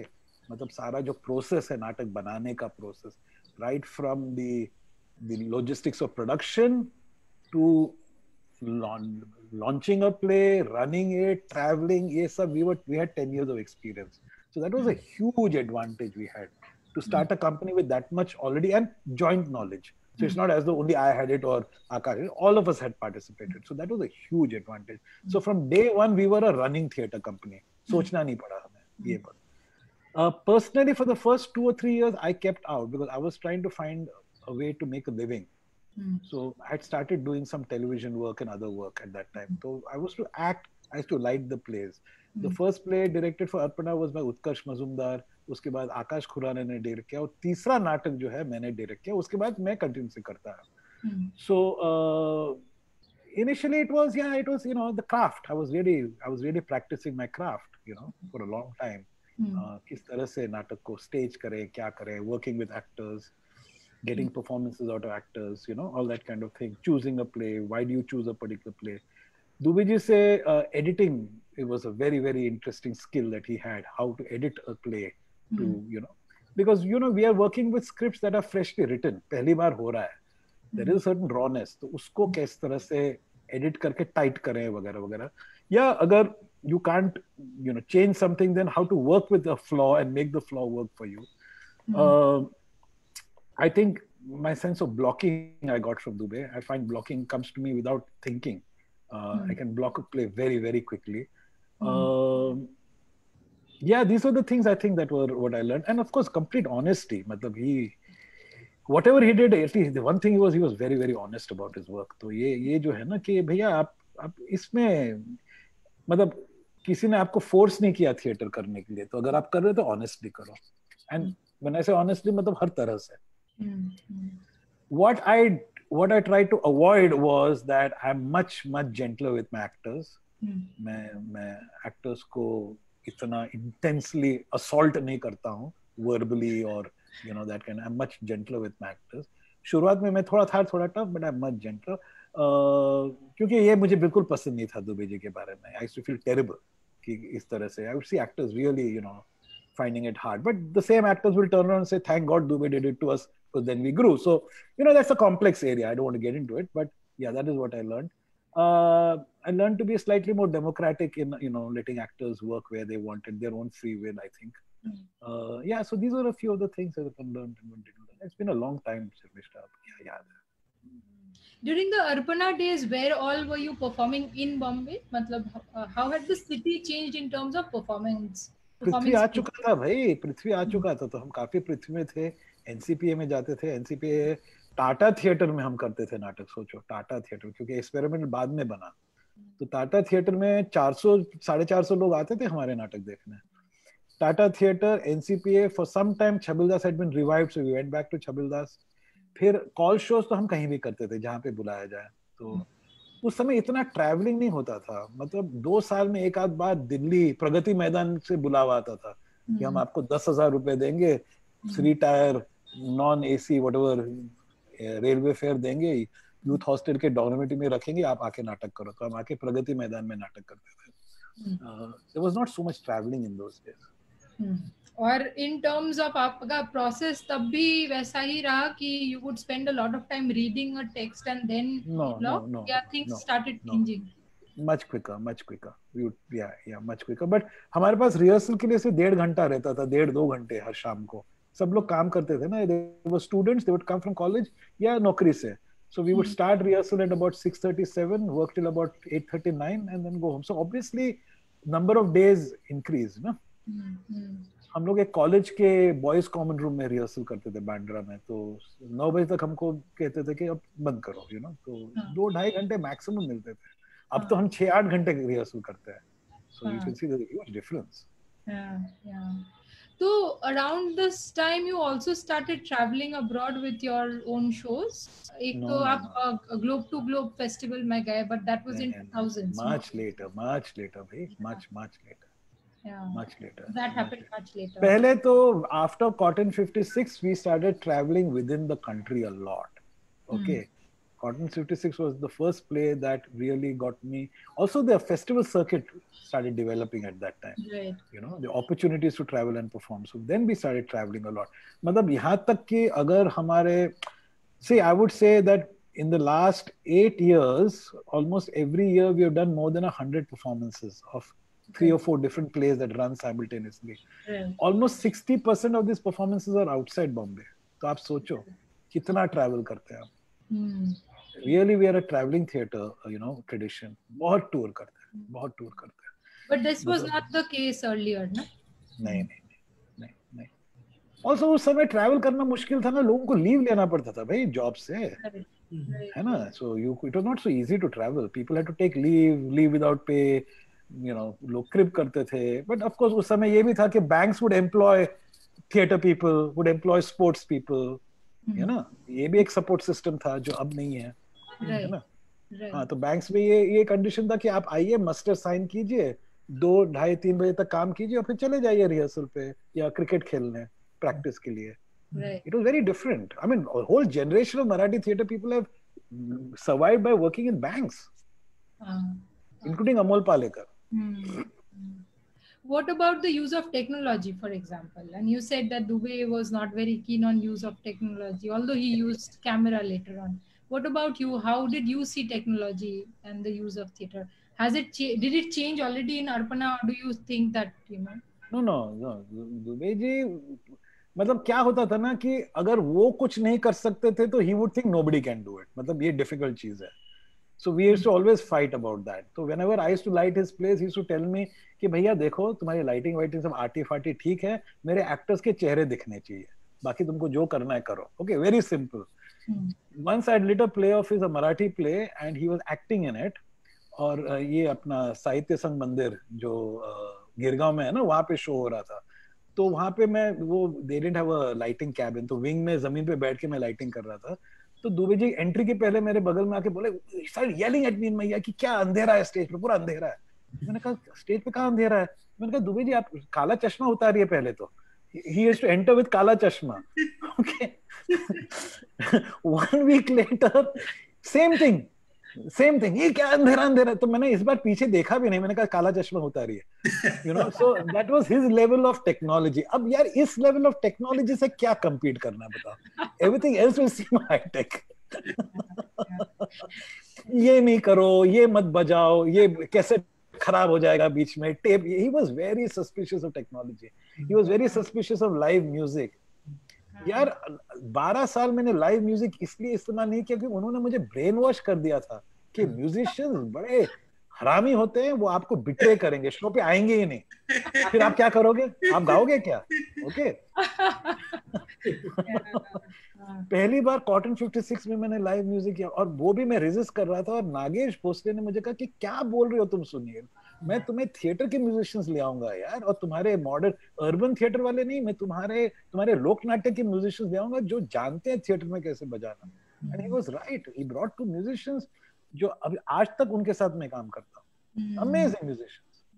Cotton 56 का सेट भी बहुत अमेजिंग था. आप लोगों ने मतलब शहर से पूरा उसका जो रिप्रेजेंटेशन स्टेज पे किया, तो उसके बारे में थोड़ा बताएंगे कि कॉटन 56 का प्रोसेस क्या रहा आपके पास, अगर फोटोज है जो कि आप दिखाना चाहेंगे तो. हाँ दिखा. सब कॉटन में थोड़ा सा उसका बैकग्राउंड दे दूं. जब आप पॉलिटिक्स की बात कर रहे थे ना, तो जब मैंने डॉक्यूमेंट्री फिल्म्स बनाना शुरू किया, ओके, हाँ, तो उसके जरिए एक इंडिपेंडेंट डॉक्यूमेंट्री फिल्म मेकर्स की दुनिया जो थी उस समय, उसमें बड़े बड़े अच्छे नाम थे, including well known people like आनंद पटवर्धन, पारोमिता वोरा, सब बहुत सारे, राहुल फ्रॉम दिल्ली वगैरह, ऐसे highly articulate, highly well read people with very clear politics, उनके साथ काम करना शुरू. Then I began to realise many things about what I was interested in. Articulation थोड़ा सा हुआ, समझ हुई एक argument को कैसे structure कर सकते हैं, so that there is a narrative of an idea can have a narrative also. It needn't just be a plot that has a narrative. You know, that many things I learned in that. And it was during this period that I kept thinking कि यार Bombay has such a strong working class history and such a strong working class tradition. तो हमारे theatre में इसका कोई reflection नहीं है. तो हमने कोशिश की थी शफात खान के साथ, जो एक बहुत ही मशहूर राइटर है बम्बई के, उनके साथ मैंने कोशिश की थी कि एक वर्किंग क्लास सिचुएशन में एक नाटक किया जाए. वो हुआ नहीं, तो वो रह गई थी बात. फिर जब पता चला कि Ramu is researching mill workers, मुझे ऐसे पता चला, रामू रामनाथन, तो मैंने उनको फोन किया और उनका हाँ मैं कर रहा. तो मैंने कहा रामू अगर तुम्हें लगता है सही है तो I would love to direct this play जब भी आप तैयार करो. तो उनका बिल्कुल. So that's how cotton 56 started. It was out of a desire to present a history of the city जो हमारे थिएटर, बुर्जुआ थिएटर में इनविजिबल रहा है ज्यादातर. मराठी कमर्शियल थिएटर में हुआ है, जयंत पवार ने आधांतर वगैरह ऐसे नाटक लिखे हैं, बट हमारी भाषा में थोड़ा सा जो एक अपर क्लास थिएटर, बुर्जुआ थिएटर जो है, उसमें ये बिल्कुल रिफ्लेक्शन नहीं था. तो इसकी शुरुआत थी, वहां से शुरुआत हुई. कॉटन 56 का प्रोसेस, लिखने का प्रोसेस ही रामू का बहुत ही इंटरेस्टिंग था. काफी ओरल हिस्ट्री पे बेस्ड है. ही talk to a lot of x mill workers, उनसे बातचीत की, उनके फैमिली से बातें की. ही referred very very intensively to that book 100 years 100 voices, Meena Menon और इनका अपना प्रिया Adarkar. So I got a almost completed script. But इतनी मोटी थी स्क्रिप्ट और अंग्रेजी में थी, क्योंकि रामू अंग्रेजी में लिखते हैं. तो मुझे पता था कि ये नाटक अंग्रेजी में तो कर ही नहीं सकते हैं. एक्चुअली इसकी भाषा होनी चाहिए मराठी, क्योंकि ये सारा जो कल्चर, जो इसका कल्चर स्पेसिफिकली मराठी कल्चर है. लेकिन मराठी में आप करोगे तो आप थोड़े से सीमित हो जाते हो. तब तक I wanted to travel and run the play in non Marathi speaking parts. तो फिर हमने चेतन दातार को कहा, जो खुद एक लेखक डायरेक्टर थे, कि आप इसको ट्रांसलेट कीजिए हिंदी में, लेकिन आप मराठी का सिंटैक्स यूज कीजिए. ओके. और सारे गाने जो थे हमने मराठी में ही रखे, ओरिजिनल भाषा में. हमने एक गाने को ट्राई किया. The minute we translated the song into Hindi, sounded like an IPTA play song. वो अजीब हो गया, नहीं, वो सारे एसोसिएशंस आने लगे, क्योंकि वोकैबुलरी वगैरह कुछ होते हैं ना, कुछ वोकैबुलरीज के एसोसिएशंस बड़े स्ट्रांग हो जाते हैं. सो वी सेड नहीं, इसको मराठी में करेंगे हम. और चेतन ने फिर डिसाइड किया कि इस ट्रांसलेशन को मैं वर्स में करूंगा. That was a very interesting decision. तो उसका पूरा साउंड अलग हो गया. And then the question came about casting it, staging it. So I've used a lot of the things that I learned while making documentary films. मतलब casting किस तरह से करना, लोगों को ढूंढना जो already are invested in that history in some way, किस तरह से. Then you create a process for the actors to understand, because you're representing some very important things. Yeah, you're representing real people, real stories. तो एक तरह से आप थोड़ा सा स्टडी करो. तो काफी लेबर कोर्ट में उन्होंने जाके बैठे रहे, देखा, just felt the mood of what is happening to mill workers. We tried to create the whole cultural canvas of that period using the music of that time. Shahir Sabde के बेटे को हमने इनवाइट किया कि प्लीज हमारे साथ आप काम कीजिए. Devdutt Sabde, he has the whole entire repertoire of music from that time. तो काफी उस तरह से काम किया. और एक तरह से लोग कहने के ये डॉक्यूमेंट्री थिएटर है, but I just use some of the techniques, to tell this, but very much very strongly in the theater tradition. In fact, I used a lot of the loknatya styles of presentation, because हम इतना time space को jump कर रहे थे script में, कि the ability to be able to turn within a second from one geography to another geography, from one time to another time, ये हमारे जो conventional theater techniques में हो ही नहीं सकता. So in fact I started using a lot of the loknatya techniques just in order to do that. And that was a very interesting kind of decision to do that. So yeah, ये था. मैं थोड़ा सा बता दूं आपको, ये क्या कहते हैं, if you could share some of the images. Yeah, I'll share. In fact Arpana theatre के अगर और भी shows के है ना. तो ये है अविनाश, जैसे कि मैंने कहा. थिंक फुल स्क्रीन अगर आप ट्राई कर रहा हूँ मैं. ये फुल स्क्रीन है, ये वाला फुल स्क्रीन. ये अविनाश शांता गोखले का नाटक है. ये हमने हिंदी में किया था. उत्कर्ष मजुमदार, शशि शर्मा, अपरिचिता कृष्णा. ये है तेंदुलकर का साइकिल वाला. अच्छा. उन्होंने कहा था कि ये किशोर कदम, जो अभी मराठी के बहुत ही मशहूर पोएट भी हैं और एक्टर भी हैं, and the other person dancing is अस्ताद देबू. अच्छा, वो लोकेशन कहाँ था? ये हमने शो के 3 दिन पहले कॉलेज के एक जिम में हमने दुबे जी वर्कशॉप कर रहे थे. तो उनके वर्कशॉप में 50-60 स्टूडेंट्स थे. तो उन्होंने कहा कि आओ, तुम्हारे नाटक का एक शो करो, it's a good testing ground for your play. And it was such a wise decision, because to do a rehearsal in front of an audience tells you so much about your own play, है ना. तो उसके बाद now it's become a kind of normal thing for me to do. तो ये उस gym में ये फोटोज लिए थे. ये शो है, उसी का शो है. ये मिलान कुंडेरा का रामू और मालिक, जाक एंड हिज मास्टर, जो शमा जैदी ने अडैप्ट किया. यहाँ पे कौन है?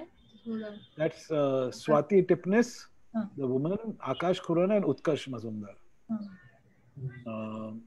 फिर मैंने मिलान कुंडेरा के 2 का एक short story, I combined it with a Manto short story. And two stories about love, one very European cold Milan Kundera type cerebral thing, and one very warm Do Kame by Manto. This was double pill. So ye kiye. This is Basuri, played by Divya Jagdale. Divya ने film script लिखी थी और कोई she said यार बन नहीं रही है film, why don't you do a play? मैंने कहा ये क्या है यार, फिल्म स्क्रिप्ट नहीं बन रही है तो प्ले करो. मैंने कहा I will only do it if you rewrite the entire play, knowing that she will never rewrite it.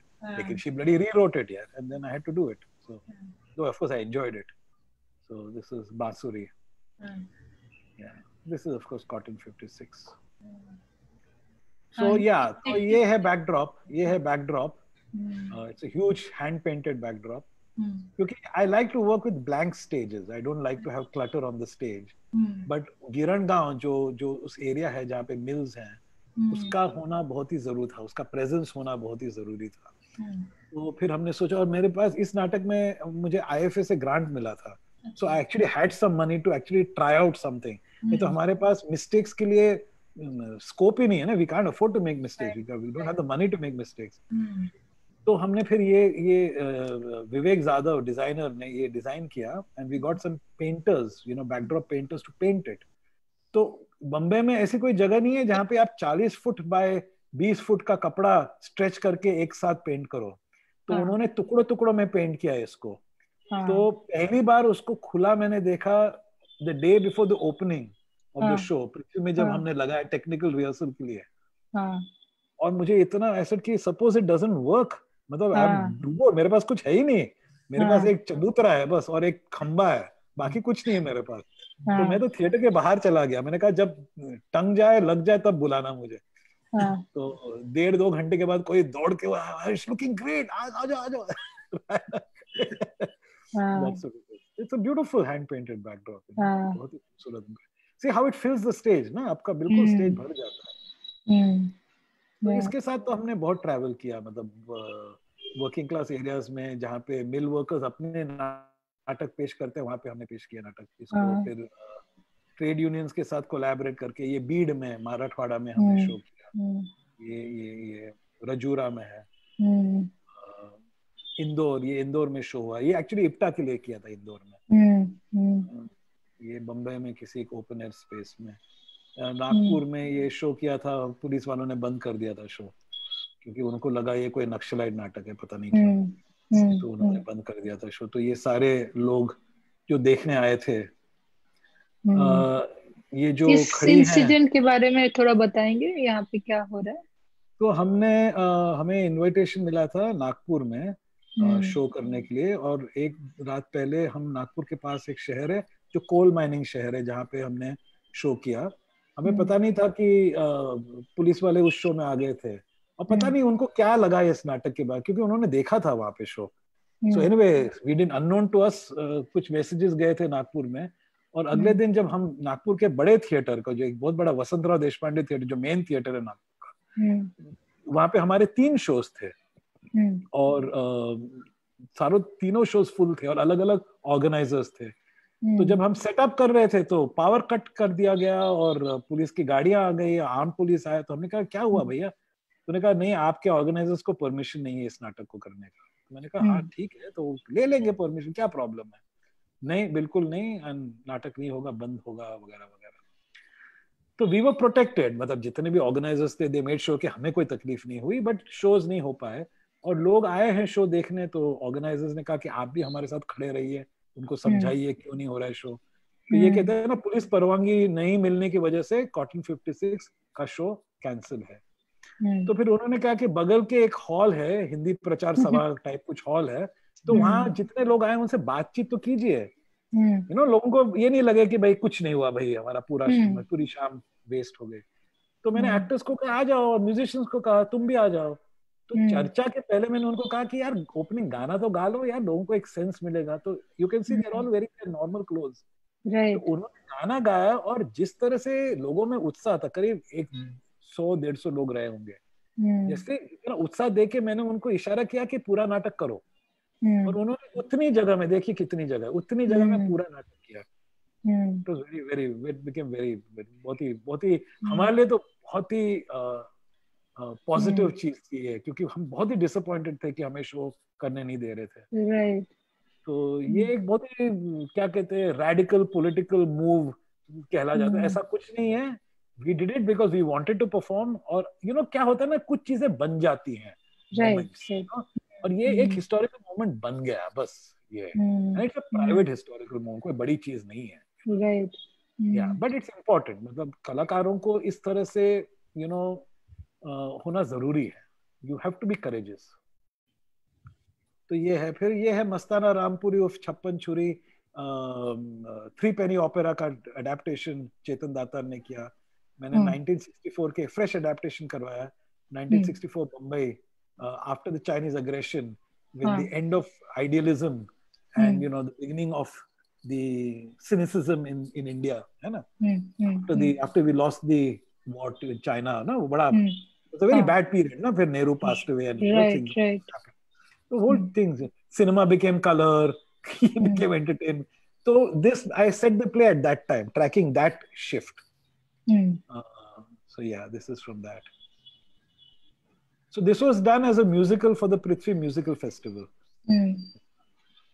Then of course sex, morality, censorship, इसके बारे में इसका आइडिया क्या तब आया आपको जब आपके प्ले को रोका गया था नागपुर में होने से?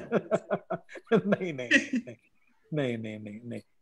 एक्चुअली क्या हुआ था कि सेक्स मोरालिटी के पहले, मतलब ये आइडिया के पहले एक आध साल पहले पृथ्वी थिएटर ने दुबे जी के नाम से एक फेस्टिवल किया था। Okay, Dubey ji was still around, काफी बीमार रहते थे लेकिन ही वाज अराउंड।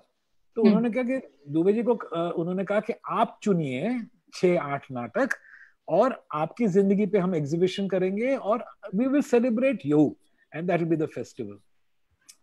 तो उस फेस्टिवल के लिए संजना और समीरा ने मुझे कहा कि ओपनिंग ऑफ द फेस्टिवल आप एक लाइव परफॉर्मेंस कीजिए जिसमें आप दुबे जी की कहानी आप बता सकेंगे, his theatrical life, his theatrical journey. So I was very excited with the idea.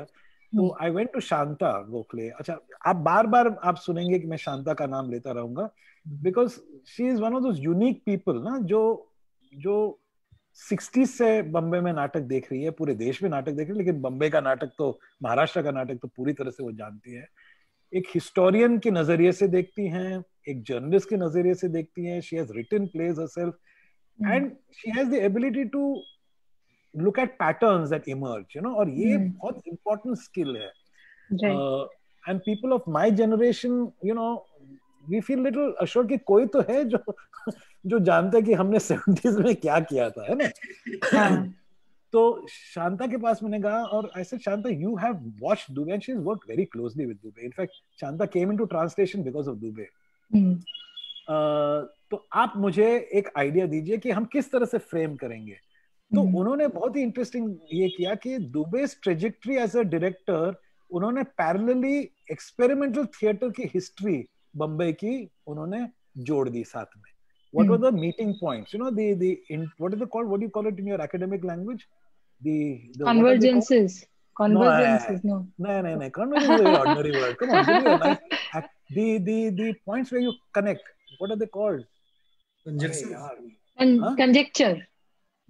No. Okay. Looks Whatever. like we're not as academic. Yeah. So he's making fun of our academic year. Not at all. So I'm very happy about that. So that is what she did. And so हमने क्या किया कि हमने पुराने जो उनके actors थे वगैरह फिल्मों का डॉक्यूमेंट्री फुटेज ये वो करके एक लाइव परफॉर्मेंसेस, टेस्टिमोनियल्स, मेमोरीज, इस तरह का लाइव शो किया हमने। It was a packed house, of course it was a packed house. Dubey ji खुद बैठे थे, बहुत ही इमोशनल था। सुलभा देशपांडे जब स्टेज पे आए तो दुबे जी बिल्कुल, आई एम नॉट जोकिंग, उन्होंने कहा सुलभा जरा speak loudly, told her in Marathi, exactly like he would tell an actor, कि प्रोजेक्ट करो थोड़ा सा। सो ऑल दैट हैपेंड, बड़े इमोशनल थे लोग वगैरह वगैरह। लेकिन जो यंगर थिएटर वाले थे उन्होंने बाद में आके, कई लोगों ने at different times told me कि आज हमको पहली बार समझ में आया कि बम्बई के थिएटर ट्रेडिशन में हम कहाँ फिट होते हैं, है ना? कि every generation believes that they are doing, जो वो कर रहे हैं वही है, We are so bad at communicating history. We are so bad at documenting history कि nobody knows. इसलिए हमारे standards भी कम रहते हैं क्योंकि हर generation is reinventing the wheel in many ways वगैरह वगैरह, right? So I said, wow, this is so interesting. This is so interesting. Things that I take for granted seem so new and so different to people. So एक आध साल के बाद जब you know इस पे हुसैन की पेंटिंग्स पे अटैक हुआ था और काफी कुछ ऐसे हो रहे थे, तो मैंने कहा यार, one has to respond to this whole business of censorship and moral censorship and you know legal censorship and all this kind of thing. तो मैंने कहा कि जिस तरह से हमने दुबे पे एक क्रिएट किया था वर्क, किसी आइडिया की कहानी को हम ऐसे क्रिएट कर सकते हैं क्या? तो क्या can we create the story of journey of censorship as an idea, okay, using the same pattern, the same format. And अगर हम सेंसरशिप की बात कर रहे हैं तो हम थिएटर वाले, तो हम क्यों नहीं थिएटर सेंसरशिप की बात करें? और अगर हम महाराष्ट्र में थिएटर सेंसरशिप की बात करें तो आइकॉनिक नाटक है सखाराम बाइंडर, है ना? So things just started adding up, and again I went back to Shanta and I said, "Okay, this is my idea. Will you write the script?" She got very excited. She said, "हाँ, लेकिन क्या ये middle class वाले जो हैं, कमलाकर सारंग, विजय Tendulkar, they had access to court, इधर गए legal ये वो किया, but इस तरह का जो censorship जो होता है, moral censorship या censorship of society या the sanitization process, लोक folk forms में ज्यादा होता है, and they have no recourse." Okay, so look at what has happened to Tamasha. Look at what has happened to Bhavai. Look at what has happened to Nautanki. You know, इसका पूरा जो एक core था, energy का जो core था, वो हटा दिया गया. Especially post independence. You know, when you this whole national project of rediscovering your roots and all that kind of thing. काफी नुकसान हुआ लोक traditions का. So she introduced the idea of getting two people from the Tamasha world to tell the story and also tell their own story in the process. Okay. So this was the way the idea was constructed. Okay. और उसमें हमने we used a lot of there was a lot of research done. We spent a year researching the play. Iravati Karnik, who actually wrote the nuts and bolts. She spent a year researching in the censor board, in the newspaper offices. We were very lucky that Kamlakar Sarang, in fact, that was one of the things that I had in mind, that Kamlakar Sarang, the producer-director of Sakharam Binder, had maintained a diary of the struggle to keep Sakharam Binder going and his fight with the censor board. And it has even been published in Marathi. It's called Binderche Divas. Okay. And that diary is available to you as amazing material. It's all there. Every day he would go home and write what happened and his personal feelings, and the lawyer who fought the case was very much there in Delhi. So I went to Delhi, I filmed him, I had a chat. So we did a lot of that. We went into the censor board. We got access to some of the most controversial files. Many of the scenes that people say are fiction. Nobody could have spoken of that, are actually verbatim conversations that took place in the censor board. So it was a very exciting project. And so that's what we did with sex morality censorship. Yeah.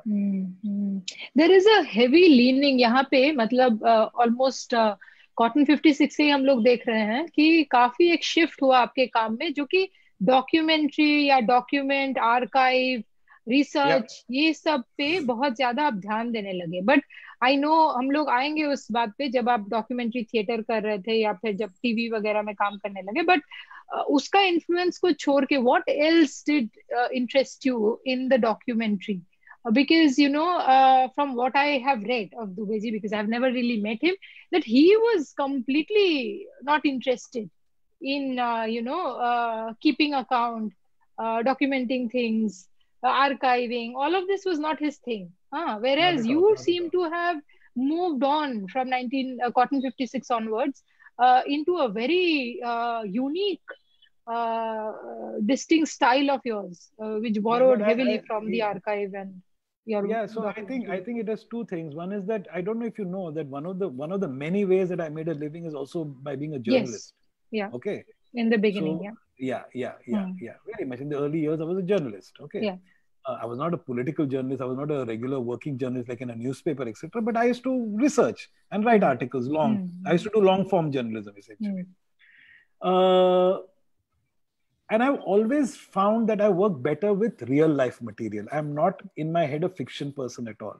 So if fiction has to be written, I rely entirely on a writer, because a writer of fiction, because the way they are able to use their imagination, I just cannot. I just don't have.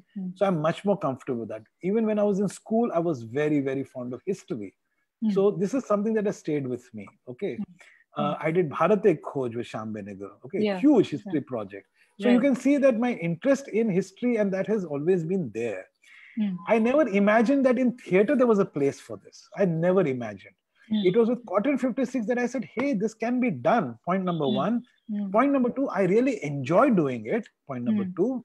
Point number three, nobody else seems to be doing it, meaning very few people are doing it. So it is already distinctive in its style. Okay. Not that I was in any race to get anywhere, but what I'm saying is that you immediately, your work has a different stamp on it, right? So once I understood that, then it was just a question of going at it. But you will also see, Sharmishta, that I've tried not to just repeat the pattern of just digging into the archive and presenting a kind of an idea argument. I've tried to also incorporate it into fiction, but you will always find a strong undercurrent of ideas and of politics in whatever it is, because that is what interests me. It interests me. And people say that it excites them, so I don't know, people seem to respond to it. So, I think now let us move a little bit and talk about your work in television. Okay, and also all the work that you've done as a documentary filmmaker, and we know that you have also won the national award for a film called My Har, which I think was made with Aruna Bhattacharya, who was the director in India. So can you tell us, and you also have a production company, which I had no idea about when I was doing a little bit of research before this interview, called, I found out that you have something called Chrysalis Films, and from which you have... Company. What is production? It's not some YRF or something. No, well, as I told you, I always had to worry about making a living. Okay. I knew very clearly from 1970s, late 70s, what kind of theater interested me. But I came from a background where I had to always earn a living. Okay. I had a place to stay. ऐसा नहीं था कि मुझे 3 बार खाना नहीं मिलता था and there was मेरे सर पे छत नहीं. But I had to, in my family, it was very clear, everybody looked after themselves. Everybody had to contribute. Okay. So I did many things to make a living, and I enjoyed working. I've always enjoyed working. So when television opened out, okay, I got interested in television, and I don't know, I had already started working with Shyam Benegal. I'd done Kalyug with him, so I knew a couple of his assistants. And we got a call to do from the producers of a new television show called Ek Kahani, where short stories were going to be shown on Doordarshan. These are the early days of Doordarshan, after it started opening out to independent producers. So we said, okay, Manju Singh was the producer, and we went there, and we were the first people to actually make film-based work for television. So we created those short stories. It was very popular. उस ज़माने में 13 episodes के बाद आपको देते नहीं थे permission, but Ek Kahani was doing very well, and it seemed to be part of this national integration project because we were taking stories from different languages, different cultures. और हर जगह पे जाके we would film a story from Tamil in Chennai and around in Tamil Nadu, etc., etc. Andhra story in Hyderabad, etc. We took great care. So television seemed like a way of making money and earning a livelihood, and one thing led to another, and I did a lot of television writing. I did Adhikar for Manju Singh on legal rights for women, fictionalized. Then I did Yatra for Shyam Benegal, the railway series Yatra, 14 episodes. After that, Shyam Benegal launched Bharat Ek Khoj, and he said, would you like to write for Bharat Ek Khoj? I said, absolutely, I would love to write for Bharat Ek Khoj. So Shama Zaidi and I wrote for 3 years. Every day we would write for 8 hours every single day for 3 years, going through 54 one-hour episodes of Bharat Ek Khoj, researching, writing, blah, blah, blah, blah. After that, Siddharth Kak called up and he said that I'm being asked to do a cultural magazine show called Surabhi. And would you like to work on it? And I said, absolutely. Because after that, Bharat Ek Khoj was almost like getting an MA in history, because I'd read so much. And it really excited me. So then I created Surabhi with Siddharth Kak. That ran. So I've done a lot of television and did reasonably well in television. So, but when private TV came, when Doordarshan, then, Z started. Z was the first. You remember the Iraq War and CNN and all that, and then Z came. We found that television had no place for our kind of work. The kind of stories that we wanted to tell. Television had changed completely. I mean, it was almost overnight the change that took place. Satellite TV was a different animal completely. और हमें लगा था हमारे लिए तो कोई जगह ही नहीं है. And so then it seemed natural that if my interest was in telling real stories and based on real life material, then one should move into documentary. And because Surabhi in a sense were mini documentaries, cultural documentaries, I already had a team of very interesting directors who were very keen on that. And Arunab and I knew each other even before that. Tipu, I used to call him. I mean, his pet name is Tipu, Bengali, Tipu. We were friends and we said, let's start making films. And Arunab was very connected to the documentary scene already by then. So through him, I got entry into the documentary world. And we worked for about 8 years together, making whole kinds of many different documentaries. The first was Maihar Rag, because हमने Maihar में एक Maihar band पे Surabhi के लिए एक छोटा सा episode किया था. Ashok Mishra, the writer, he's from Satna, which is just next door to Maihar. So he had told us about the Maihar band. So we had actually sent a team to shoot them. So already knew Maihar. And the story of Alauddin Khan Sahab, and it was very fascinating. So we were very keen. We had built this great narrative that we wanted to film as a documentary film about Alauddin Khan Sahab and his sons and Ravi Shankar and all that kind of thing. And we arrived in Maihar on a day in December. When we got off at the station, there were people running on the platform distributing a hastily produced evening edition of the tabloid, local tabloid. And on the cover of the tabloid, it says, Tino Gumbaj Dhwast. That was the day Babri Masjid had been demolished. Oh, okay. And we arrived in Maihar on that day. And we got stuck in Maihar because the whole country was burning. Trains were stopped. We ran out of money. A very sweet hotel owner allowed us to stay beyond that time. We had no money left. And in that 1 week, and Maihar was absolutely calm and quiet, and Ma Sharda and all that, the secular culture of Maihar, all that was put to test, but it was very calm. We were very safe. But during those 8 days, we discovered the real story of Maihar. What we had imagined was a very glossy story, the real story of Maihar. Were you also filming at that time, those 8 days? Not at all. We met people, it was also a special time because of the crisis. People were being much more honest and, that kind of thing. And we went back to Bombay, and Ali Akbar Sahab had come from California, and we had an appointment to meet him in Bombay, and we went back. And from the station, we went straight to his hotel, and we said, this is the film you want to do. And he said, if Panditji is in your film, then I will refuse to participate in the film because of their animosity. And we said, forget that film. The real film we know now. So then we went ahead and made Maihar. We borrowed money. We borrowed film stock. It was shot on 16mm. And it won a national award. And well, that was the beginning of making documentaries. So almost 8 years we worked together. Then the company broke up. We went our own ways. And then I started Chrysalis Films, which continued to make films. It still does, right? No, it doesn't. I stopped. It doesn't. I stopped. Yeah. And why did you? Because I always wanted to do theatre full-time, Sharmishta. These were all ways to earn a living, except that they were very interesting ways to earn a living. And so I enjoyed doing it. It wasn't that. But I always knew that the moment I could afford not to do anything else, I would stop doing anything else. And that moment came about 15 years ago or 12 years ago, whenever. So uske baad main nahi karta hai.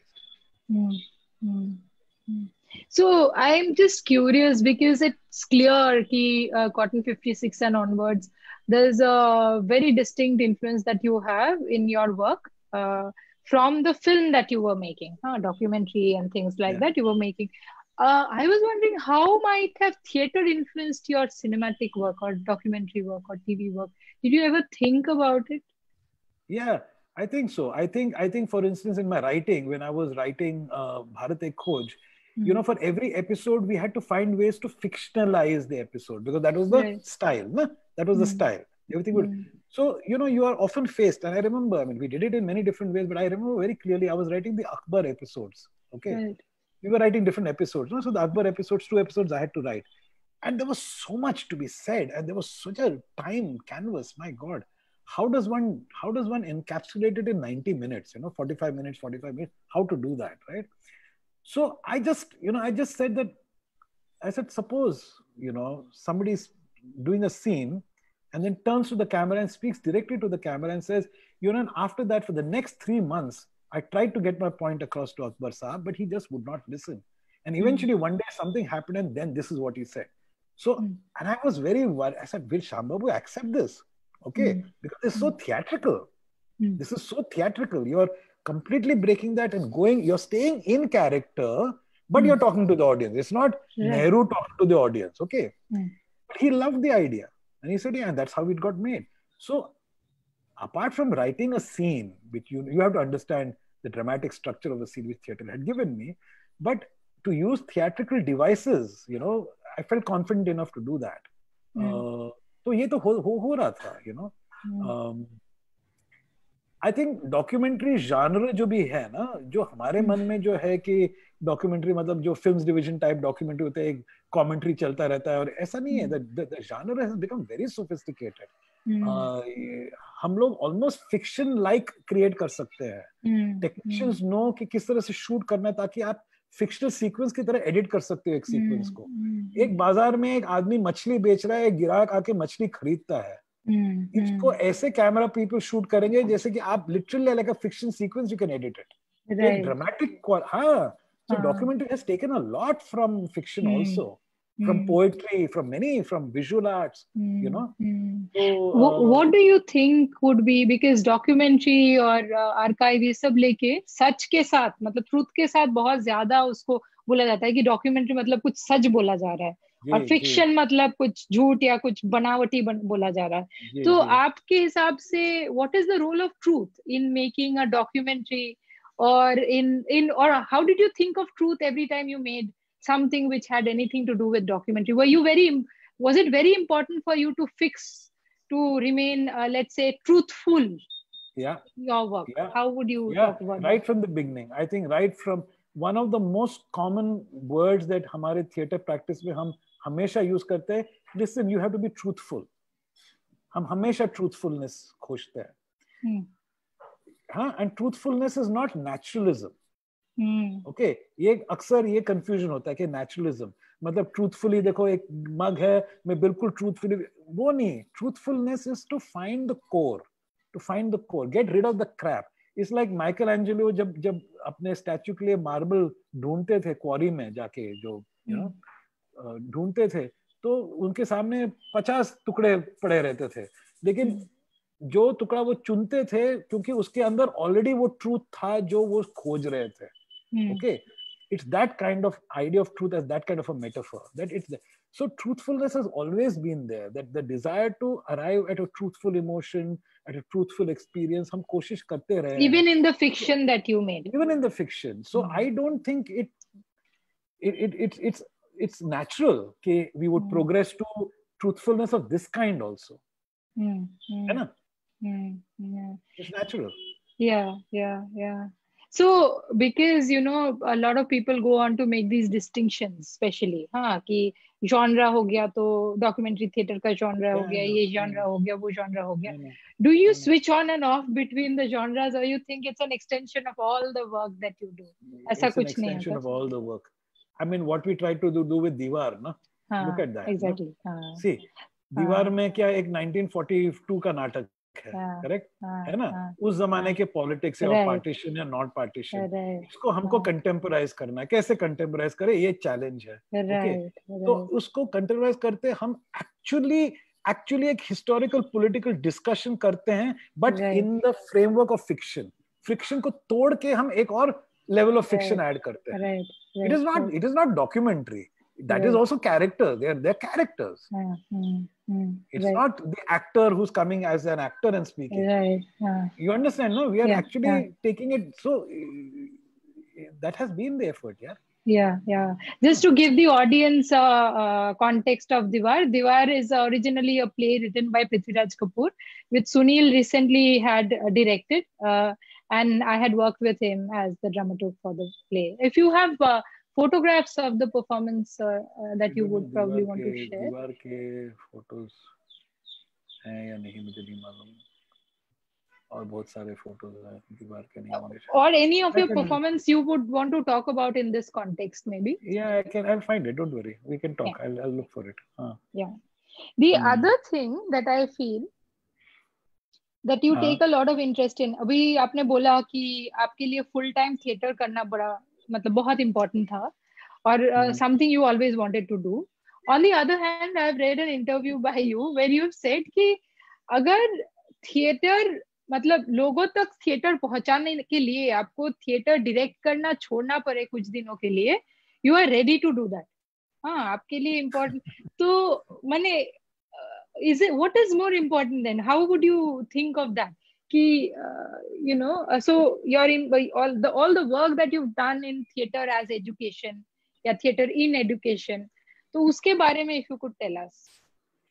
नहीं ऐसी बात नहीं है. It is okay. So at some point in one's life, and it actually happened a little. मतलब what is the meaning of theater? ये सवाल हमेशा आता है ना दिमाग में कि क्या है थिएटर का डेफिनेशन क्या है. पहली बार तो तब आएगा जब आपके सामने ऐसा नाटक सामने आएगा जो सब लोग कहते हैं ये तो रेडियो प्ले, ये थिएटर ही नहीं है ना. फिर आप कहते हो कि आप कौन होते हैं बोलने, तो आप उस नाटक को थिएटर विकल रूप में करते हो और प्रूव करते हो कि anything can be theatre. It depends on how you see it. Okay, एक ये होता है. You come to a stage where you also understand what is the meaning of theatre. क्या थिएटर सिर्फ परफॉर्मेंस है ना? Is it only performance? Is it a way of life? Is it a way of seeing the world? Is it to do with much more than that? You cannot separate आपकी personal जिंदगी और theatre से आप बिल्कुल separate नहीं कर सकते हो, क्योंकि that is what theater is. तो जब आप इस लेवल पे पहुंचते हो एक तरह से आपके सोच में, तो अब आप बिल्कुल पगला जाते हो and you have no point of no return. Then it doesn't matter what you do, ना Sharmishtha. It doesn't matter what you do. तो अगर आप, मैं कहता हूँ कि अगर by running a space जहाँ पे लोग मिले और चीजें एक्सप्लोर करें और साथ में बैठ के डिस्कस करें आर्ट्स के बारे में, पॉलिटिक्स के बारे में, ये भी थिएटर हुआ एक तरह से.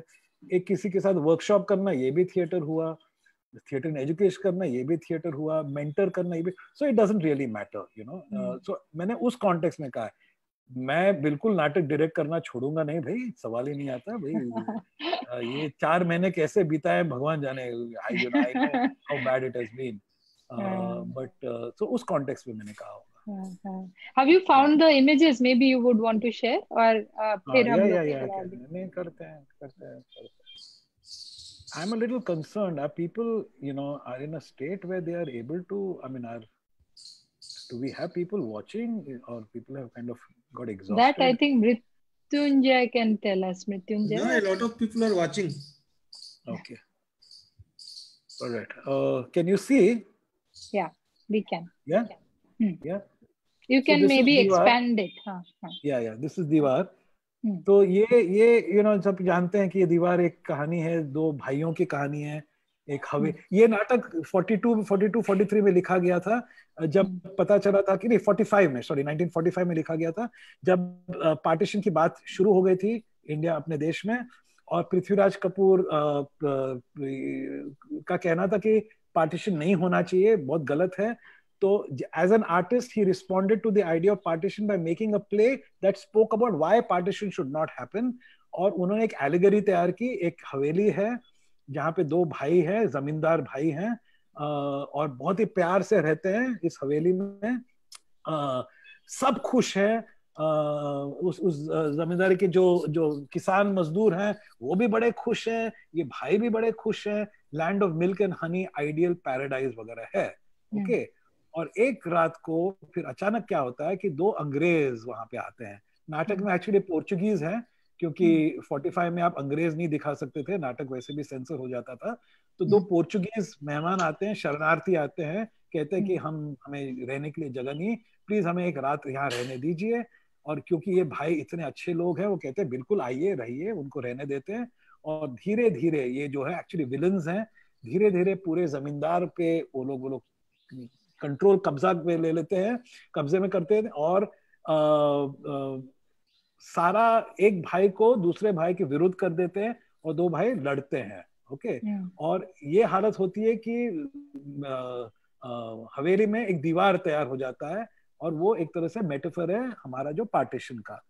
और एंड में क्योंकि 45 में पार्टीशन हुआ नहीं था, तो एंड में दो भाइयों के बीच बातें होती है और कहते हैं कि नहीं हम गलत कर रहे हैं, और दीवार तोड़ देते हैं। और हमें बताया जाता है कि कई बार ऑडियंस जो नाटक देखती थी वो भी स्टेज पे आके दीवार तोड़ती थी वगैरह वगैरह। तो ये बहुत ही पॉपुलर नाटक था उनका। और पृथ्वी थिएटर ने मुझे कहा 2018 में कि आप हमारे फेस्टिवल के लिए ये नाटक कीजिए। तो मैंने कहा हाँ करेंगे, लेकिन 1945 में जो पार्टीशन नहीं था और 2018 में भारत और पाकिस्तान के बीच जो तनाव है और रहा है और मेंटेन किया है, और एक तरह से जिसको बढ़ावा दिया गया है हमेशा पॉलिटिकल एंड्स के लिए, उसका हम क्या करेंगे, तो इसको कंटेम्पोराइज कैसे करें। तो मुझे एक आइडिया आई कि नाटक में दो पात्र हैं, रामू और लक्ष्मी। ये नाटक में नौकर है, और वो थोड़ा सा लव एंगल है नाटक में। मैं ढूंढ रहा हूँ थोड़ा सा रामू और लक्ष्मी का। ये है रामू और लक्ष्मी, लव एंगल है। तो मैंने क्या किया कि नाटक की शुरुआत, दो स्टूडेंट्स हैं आज के यूनिवर्सिटी में, स्टूडेंट्स ऑफ परफॉर्मेंस स्टडीज, वो दीवार नाटक का डिस्कशन कर रहे हैं। और लड़की कहती है कि यार ये क्या नाटक है यार, इट्स कम्प्लीटली आउटडेटेड, और ये, और लड़का कहता है नहीं नहीं उसमें भी एक जान है, ओरिजिनल टेक्स्ट में भी एक मतलब है, हमको करना चाहिए, जिससे ये बकवास है करना। और वो झगड़ते हैं, और ये जो मोमेंट है वो स्क्रिप्ट को लेके झगड़ रहे हैं, and magically they are transform to the production. Okay, और नाटक में ये रामू है और पीछे लक्ष्मी खड़ी हुई है, ये कैरेक्टर्स बन जाते हैं। Okay, and they watch the play from inside.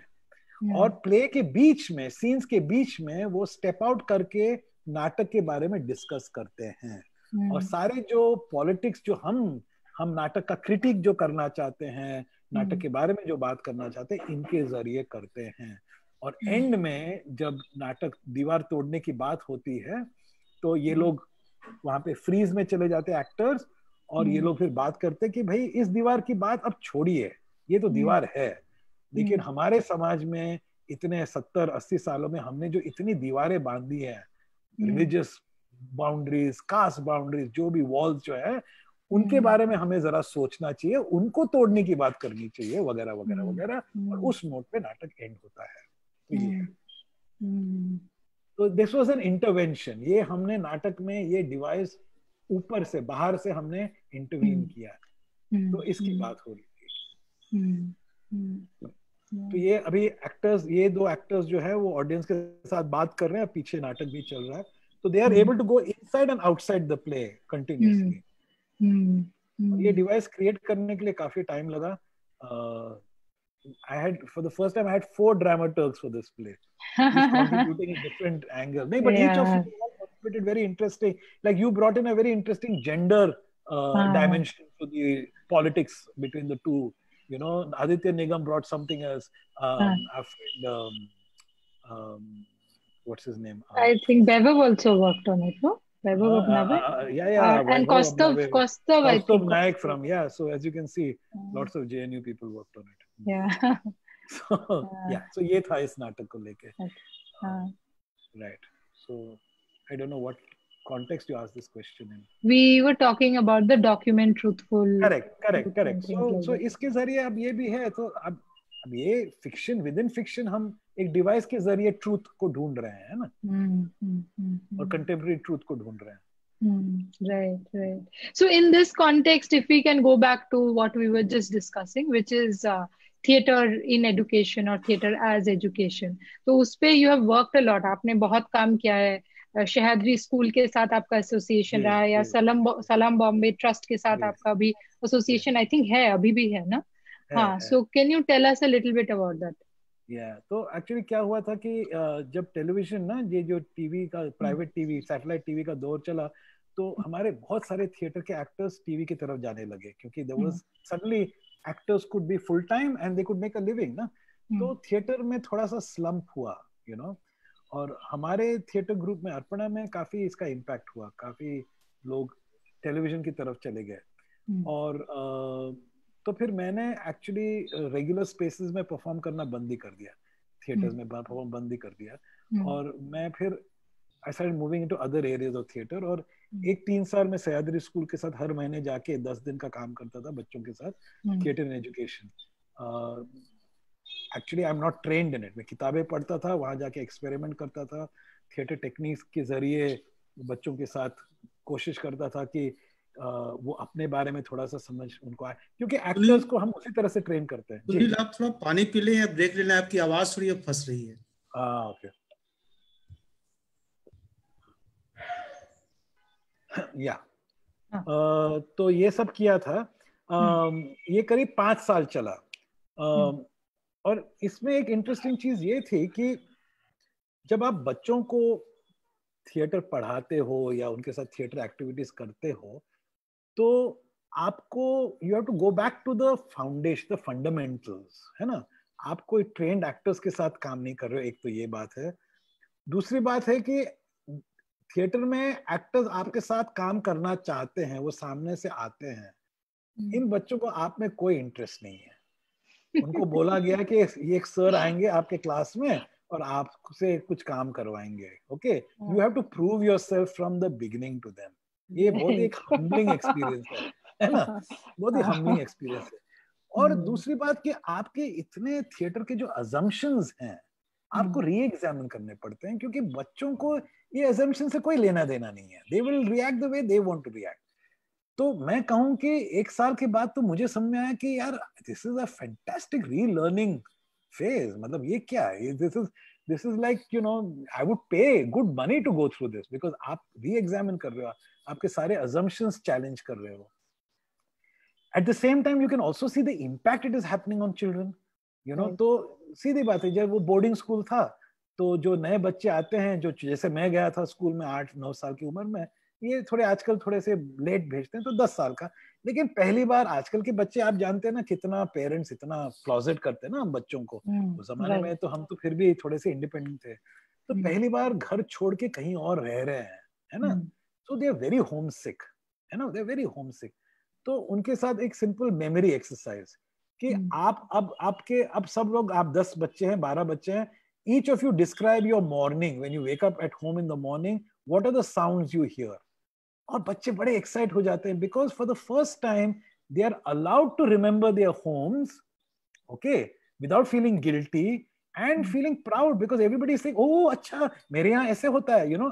And suddenly the whole experience of homesickness becomes actually celebration of your home, okay, so theater has this amazing capacity to do these things, you know. And I said कि ये impact भी हो रहा है, मैं भी सीख रहा हूँ, ये तो विन विन सिचुएशन है। तो 3 साल मैंने काम किया। Also my daughter used to study in that school, so I was allowed to then B with her, you know, like in Sehar school. Yeah, so like any fond parent, when the other parents were allowed to go only for a week, I would go for a week every month, है ना। तो वो भी एक advantage था। तो you know, all the selfish motives were also there. तो सही था वो, सही था। It was a good period. Now a lot of that learning I'm using in other work with Salam Bombay, etc. जो right. Now coming to your current work, you know, you started a new theater company with Sapan Saran in 2015, I think, right? 15. How did that collaboration happen? And that's a different, I mean, Studio Tamasha, from what I have seen, is a very small space. It's very quintessential of the Warsaw area. Of course, now you've moved out. आप लोग वर्सोवा में अभी नहीं हो, लोखंडवाला में shift कर रहे हो। But can you tell us कि ये कोलैबोरेशन सपन के साथ कैसे हुआ, और फिर अभी मतलब वाई अर्पणा के बाद तमाशा थिएटर ओपन करने की जरूरत क्यों महसूस हुई? हाँ। तो इसके पीछे 2-3 मुद्दे हैं। एक तो तमाशा अर्पणा में मेरे प्रोडक्शंस के स्केल बढ़ता गया है। काफी बड़े प्रोडक्शंस करता हूँ मैं, है ना। लोरेटा हो, दीवार हो, या whatever they all the production, Maruti हो गए और रंगून बड़े, तो उसमें क्या होता है ना, स्टेक्स आपके बढ़ते हैं, आपके रिस्क्स बढ़ जाते हैं, और कई बार आप अपने आप को पूछते हो कि क्या, क्योंकि इतने पैसे खर्च हो रहे हैं, क्योंकि इतना समय जा रहा है, और ये थोड़े से बिगर प्रोडक्शंस हैं, तो क्या आप रिस्क लेना बंद कर रहे हो? Are you playing safe? ये एक वॉइस ऑफ कॉन्शियंस जो है ना, वो रात के 2:30-3 बजे जब आप जग जाते हो, तब ये आपको पूछता है, point number 1. And I think that's an important thing to ask yourself at every point कि भाई, are you now just riding on your what you know, और are you trying new things? तो ये एक है. दूसरी बात, मुझे नई पीढ़ी के साथ काम करना बहुत बहुत बहुत ज्यादा पसंद है, और मुझे हमेशा ये लगा है कि मैं बहुत अप्रोचेबल हूँ. जो भी मुझे मिलना चाहता है वो आराम से मिल सकता है, क्योंकि मैं कभी किसी को ना नहीं कहता. मैं मिलूंगा जरूर, उसके आगे हो ना हो, लेकिन मिलूंगा जरूर. लेकिन कुछ लोगों ने मुझे आके कहा कि आपको ये पता नहीं है कि आपके इर्द गिर्द कुछ लोग हैं जो हमें आपसे मिलने नहीं देते हैं. तो I said, oh my God, मुझे नहीं पता था. और ये हो जाता है ना, ये हो जाता है, मतलब लोग भलाई के लिए करते हैं, लेकिन प्रॉब्लम हो जाता है ना, गेट कीपर्स आ जाते हैं आपकी जिंदगी में. तो मुझे ये बहुत बुरा लगा कि यार, ये मैं गलतफहमी है मेरी कि मैं तो इतना अप्रोचेबल हूँ, थोड़ा सा मैं फुस हो गया है ना. तीसरी बात कि बड़े प्रोडक्शंस करने का बड़ा एक और प्रॉब्लम ये है कि आप स्पॉन्टेनियसली काम नहीं कर सकते हैं, है ना, कि चलो यार करते हैं यार इस पे नाटक, चलो चला तो चला, नहीं चला तो कुछ नहीं, 2 शोज करते हैं, है ना. ये नहीं कर सकते हैं.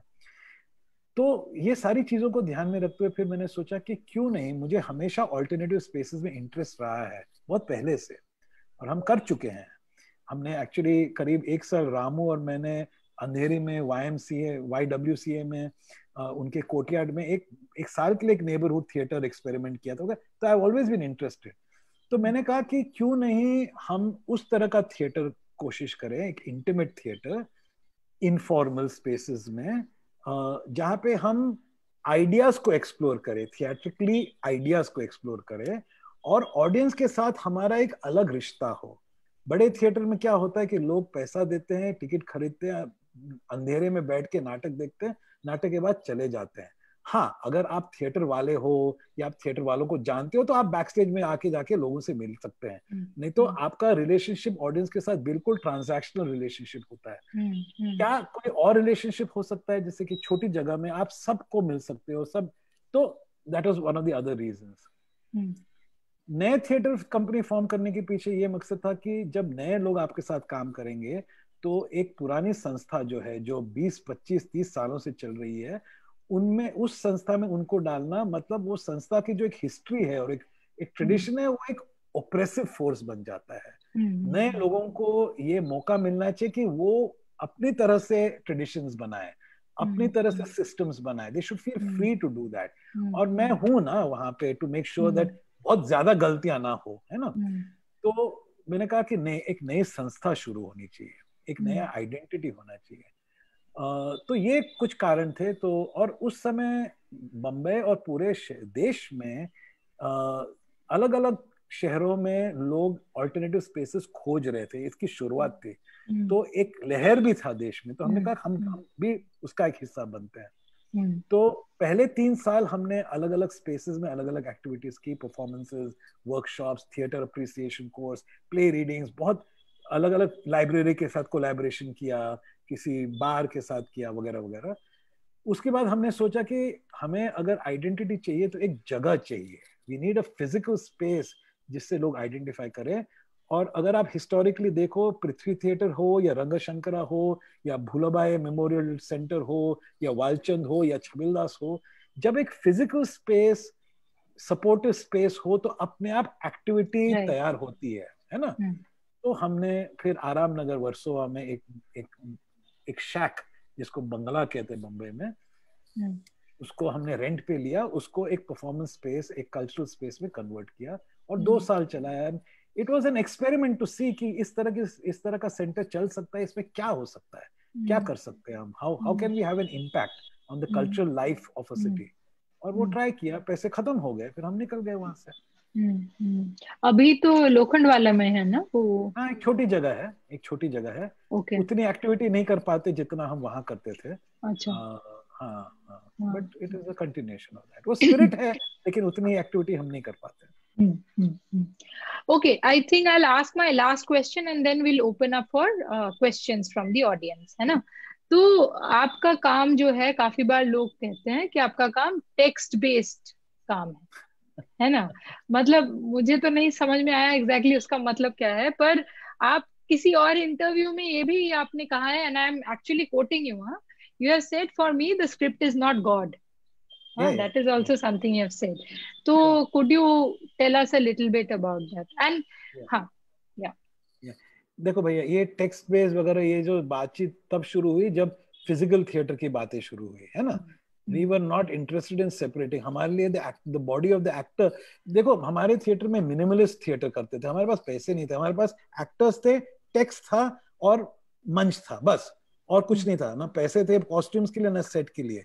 So the actor's mind and the actor's body has been of primary importance to us always.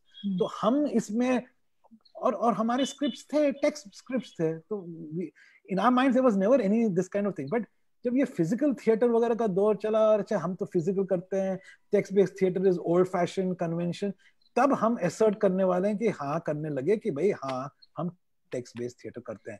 अगर आप मेरे वर्कशॉप में आओगे तो आपकी फिजिकलिटी को हम एक्सप्लोर नहीं करेंगे, हम आपके दिमाग को एक्सप्लोर करेंगे, और हम शब्दों को एक्सप्लोर करेंगे, हम विचारों को एक्सप्लोर करेंगे. तो ये आप मान के आइए हमारे वर्कशॉप पे, आप डिसअपॉइंट नहीं होंगे, है ना. तो it's in that context that I am forced to use that term text based. Okay, we do theatre. Okay, it doesn't really matter. हमारे लिए बॉडीज उतनी इंपॉर्टेंट है, और हम फिजिकलिटी यूज करते हैं हमारी तरीके से, बस, और कुछ नहीं. Having said that, the text is an important beginning point for a long time. After a while I get involved in actually making the text happen, है ना. तो वो shift तो already हो चुका है. Sex morality के साथ I started working on the idea with a writer. The writer does 99% of the work, but the idea has come from me, and I'm saying, look, this is the idea we need to explore, and then they make the idea their own and do that kind of thing. I have also worked with first-time texts of writers. Okay, right. And it's very easy to take somebody's newly written script and say, this doesn't work. Yeah, see, we have to change this, and make it work. Okay, it's very easy to do that. It does not help anybody except the ego of the director. Okay, I have been trained to think that if something does not work in the text, that's what a director's job is, to make it work. And when you have failed in every way, then you ask the writer to change things. Okay. Right. So I'm respectful to the text, but I'm not reverential to the text. Marathi theatre में एक tradition है कि अगर मैंने तेंदुलकर का नाटक लिया तो I have to literally do this and work on the text. I will not do that. I've done Tendulkar's original play, and I've added devices to the play that it would have shocked him. Okay, but I believe that it was important for the truthfulness of the play. And when he's heard, he never saw his own plays, but when he's heard about it, he's accepted it. So that's what I mean. That is the difference between God and not being God. That's all. I respect text very much. Yeah. Okay. Yeah. See, So I've chosen a text. I've chosen a text. I can't choose a text and say, अब मैं इसको, अरे तो फिर कोई और करो ना भैया, तुमको कौन रोक रहा है, आप अपना नाटक लिखो, क्या प्रॉब्लम है ना? Okay, Mrityunjay, can we? You have any question? Yeah. मैं, जैसे आपने राइटर्स की बात कर रहे थे, राइटर्स के साथ मिलके कोलैबोरेट करके काम करने की जो बात है थिएटर में, इसका वो तो आपके साथ जो रामनाथन के साथ का जो आपका एक्सपीरियंस है, उसके साथ काम करने का, जो प्ले राइट, उसके बारे में अगर हम लोग को थोड़ा बताएं, क्योंकि बहुत इंपॉर्टेंट प्लेज आपने दिए उनके साथ. नहीं, रामू के साथ मैंने सिर्फ कॉटन 56 किया है. कॉटन जी, कॉटन 56 किया है. तो जैसे कि मैंने कहा, कॉटन 56 में ट्रांसलेट तो करना ही था, क्योंकि अंग्रेजी में तो हम कर ही नहीं सकते थे नाटक ना, तो ट्रांसलेट तो करना ही था. अब बात हुई किस तरह का ट्रांसलेशन होना चाहिए, you know that, and that's a very big decision, किस तरह का ट्रांसलेशन होना चाहिए. I am a great believer in natural language of a play. Okay, तो उस नाटक का नेचुरल लैंग्वेज एक्चुअली था मराठी, है ना, बट हम इक्वली वैलिड रीजंस के लिए मराठी में नहीं करना चाह रहे हैं, हम हिंदी में. तो how do I preserve the natural spirit of that culture, that text? तो फिर चेतन को कहा, जो मराठी के लेखक हैं लेकिन हिंदी जानते हैं, लेकिन हिंदी किस तरह की हिंदी, वो बम्बई में हिंदी सीखे, बम्बईया हिंदी नहीं, बम्बई में हिंदी सीखे. He is not a natural Hindi speaker जैसे आप लोग हो, अब दिल्ली से हो या बिहार से हो, कहीं से भी उस तरह की। Okay, so Hindi is that much removed. और क्योंकि वो मराठी में लिखते हैं, मराठी सिंटैक्स बहुत अच्छी तरह से जानते हैं, तो उनको कहा कि आप मराठी सेंटेंस कंस्ट्रक्शंस इस्तेमाल कीजिए जहां तक हो सके। उन्होंने किया। जब पहला ड्राफ्ट किया ट्रांसलेशन का, 2 पन्ने का किया था, तो बहुत ही फ्लैट लग रहा था, बहुत ही फ्लैट लग रहा था। हमने कहा यार चेतन, मजा नहीं आ रहा है यार, बहुत फ्लैट है। तो इसे या आई एग्री विथ यू, मुझे 2 दिन दीजिए, मैं कुछ करता हूँ। और 2 दिन के बाद उन्होंने एक सीन वर्स में ट्रांसलेट किया, फ्री वर्स में, हाँ, not rhyme verse, free verse में। और वो यार सीन ट्रांसफॉर्म हो गया। एक तो ये हुआ। दूसरी बात कि जब आप वर्स में लिखते हो तो आप काफी चीजों को सिनॉप्टिक कर सकते हो, audience is not expecting the realism of pros, of normal speak. तो उसकी वजह से काफी नाटक को एडिट भी कर सके हम, मतलब बहुत जल्दी सीन के सार तक हम जा सके। We did not have to get into that whole bloody explanation. A के बाद B, B के बाद C. We didn't do that. Verse में ये ताकत है। तो ये अब हर चीज में रामू से कंसल्टेशन होता था, और उसके और चेतन के बीच काफी डिस्कशंस हुए हैं किस तरह से होना चाहिए, बिकॉज एक तरह से it was almost a ट्रांसक्रिएशन of the play, it is not a translation anymore, है ना। But I think at the end of the day सबके मन में था कि नाटक का जो एक ट्रूथ है वो पहुंचाना है, और सारे आर्ग्यूमेंट्स उस स्पिरिट में हुए फॉर्चुनेटली, और बस बना, that was what we had. And I think it was a, I think translation के बारे में, टेक्स्ट के बारे में, ये नाटक मेरे लिए बहुत ही एक लर्निंग प्रोसेस था, great learning process. Mrityunjay, any other question chat box में या कहीं पे? अब मैं देख रहा हूँ। मेरी एक और ये है, आपने चेतन दत्तार को श्रद्धांजलि देते हुए एक प्रस्तुति की थी, ड्रीम्स ऑफ तालीम बनाई थी। जी जी जी। उसके प्रोसेस के बारे में अगर थोड़ी बातें आप बता। ओके, तो चेतन दातार जब दुबे जी के साथ काम करने आए थे पहली बार, बहुत यंग थे वो, उन्होंने एक 1 एक्ट नाटक लिखा था, but Dubey ji had a way of spotting, जैसे कि ये लड़के में एक राइटर है।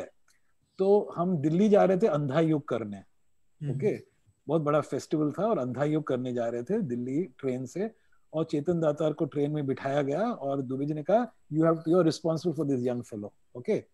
और मैं बहुत ही सड़ियल कलरलेस फेलो, कुछ बोलता नहीं है, कुछ नहीं है, छिपा रहता है, आई हैड नो, ऐसा ये क्या करेगा यार। और थोड़ा सा ये भी हो है ना कि कोई नया है ग्रुप में, तो थोड़ा सा हम ज्यादा ही क्रिटिकली देखते हैं ना। तो ये हमारा रिलेशनशिप था। और फिर जब उसने सावलिया, उसका पहला नाटक किया, ऐसा this boy is extremely talented. तो और फिर बहुत जल्दी चेतन ही रैपिडली ग्रू विद दुबे, बहुत रैपिडली। लेकिन वो थोड़े से ज्यादा दुबे भक्त थे, वजह हम लोग इतने दुबे भक्त नहीं थे, वो ज्यादा थे।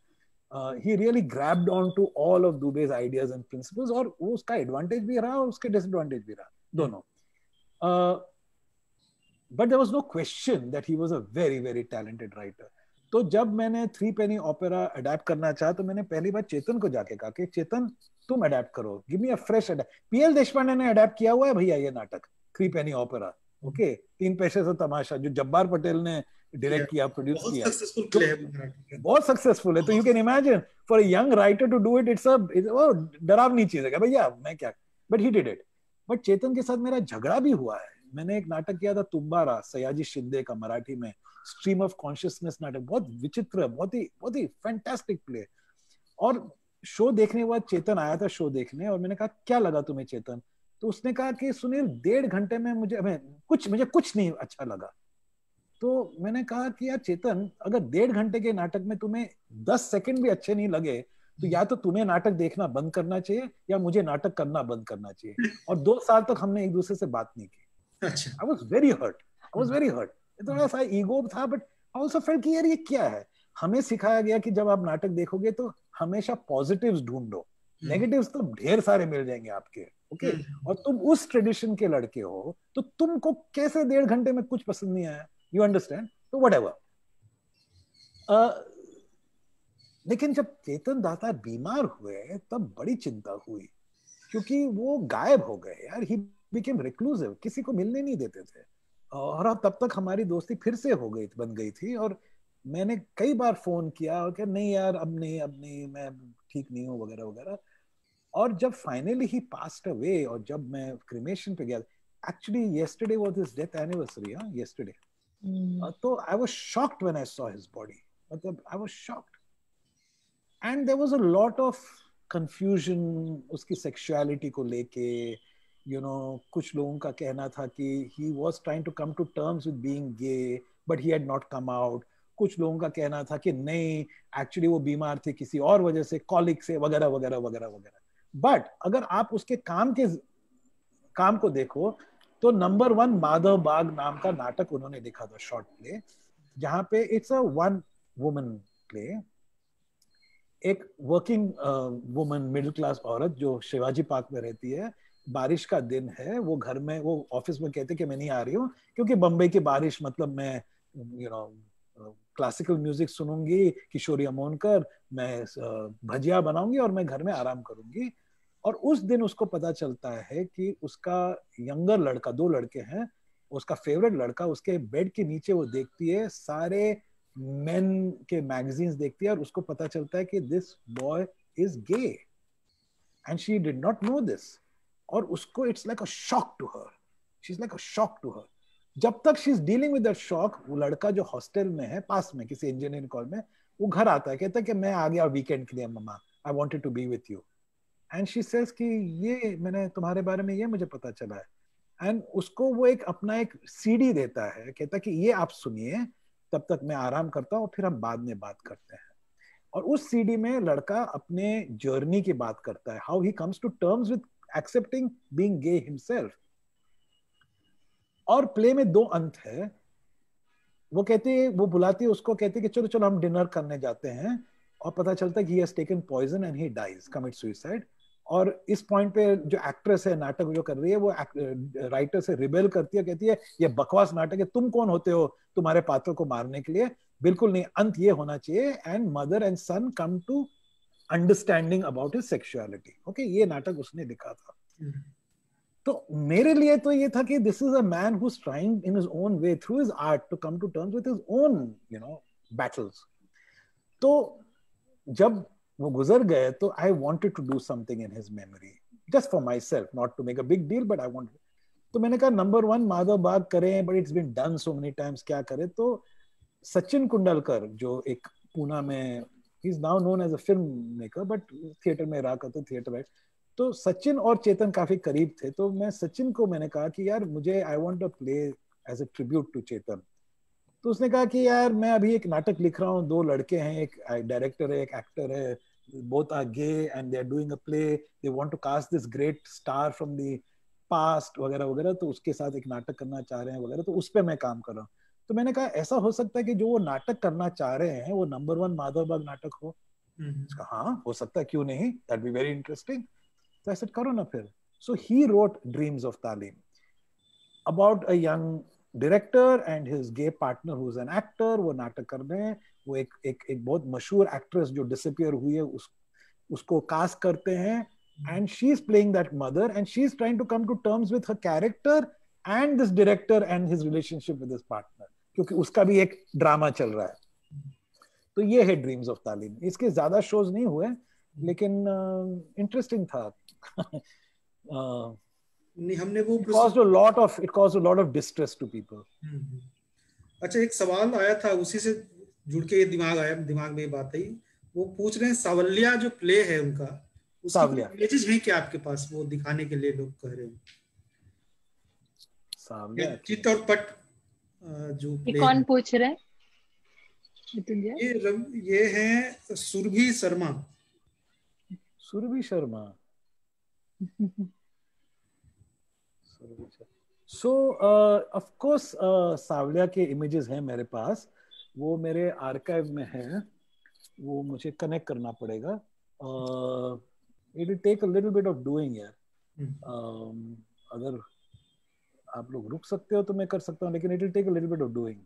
ठीक है। और एक दूसरा भी चित्रपट के फोटोग्राफ्स अनफॉर्चुनेटली बम्बे में फ्लड हुआ था बहुत बड़ा, और हमारे सारे उस समय के जो आर्काइव्स हैं वो फ्लड में डिस्ट्रॉय हो गए, बिकॉज दिस वाज नॉट, इसके वो उस जमाने में हम स्कैन नहीं कर सकते थे वगैरह ना, वो हार्ड कॉपीज थे फोटोज के, वो सारे डिस्ट्रॉय हो गए चित्रपट के।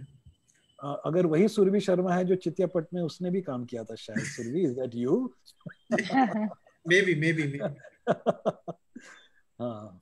रवि सांगवाई हैं, वो चाह रहे हैं कि टैक्स फ्री प्ले है, उनके इमेजेस या उसके बारे में आप बता पाएं। ये देखो, हमारे सारे पुराने एक्टर्स आ गए हैं इस सेशन में और अपने अपने प्लेस के फोटोग्राफ्स मांग रहे इंग्लिश को रीलीज करना हैं। चाहते हैं, अच्छी बात है।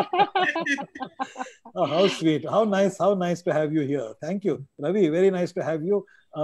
Ravi, unfortunately, tax free के भी photographs destroy हो गए हैं. I'm sorry, उसका एक भी फोटो मेरे पास नहीं है. I'm really sorry about that. Yeah. एक पूरा फेज था उस समय का, जितने भी प्लेस हमने उस जमाने में किए थे और जितने भी फोटोग्राफ्स उन एल्बम्स उस ड्रॉर में पड़े थे जब फ्लडिंग हुआ, वो सारे डिस्ट्रॉय हो गए।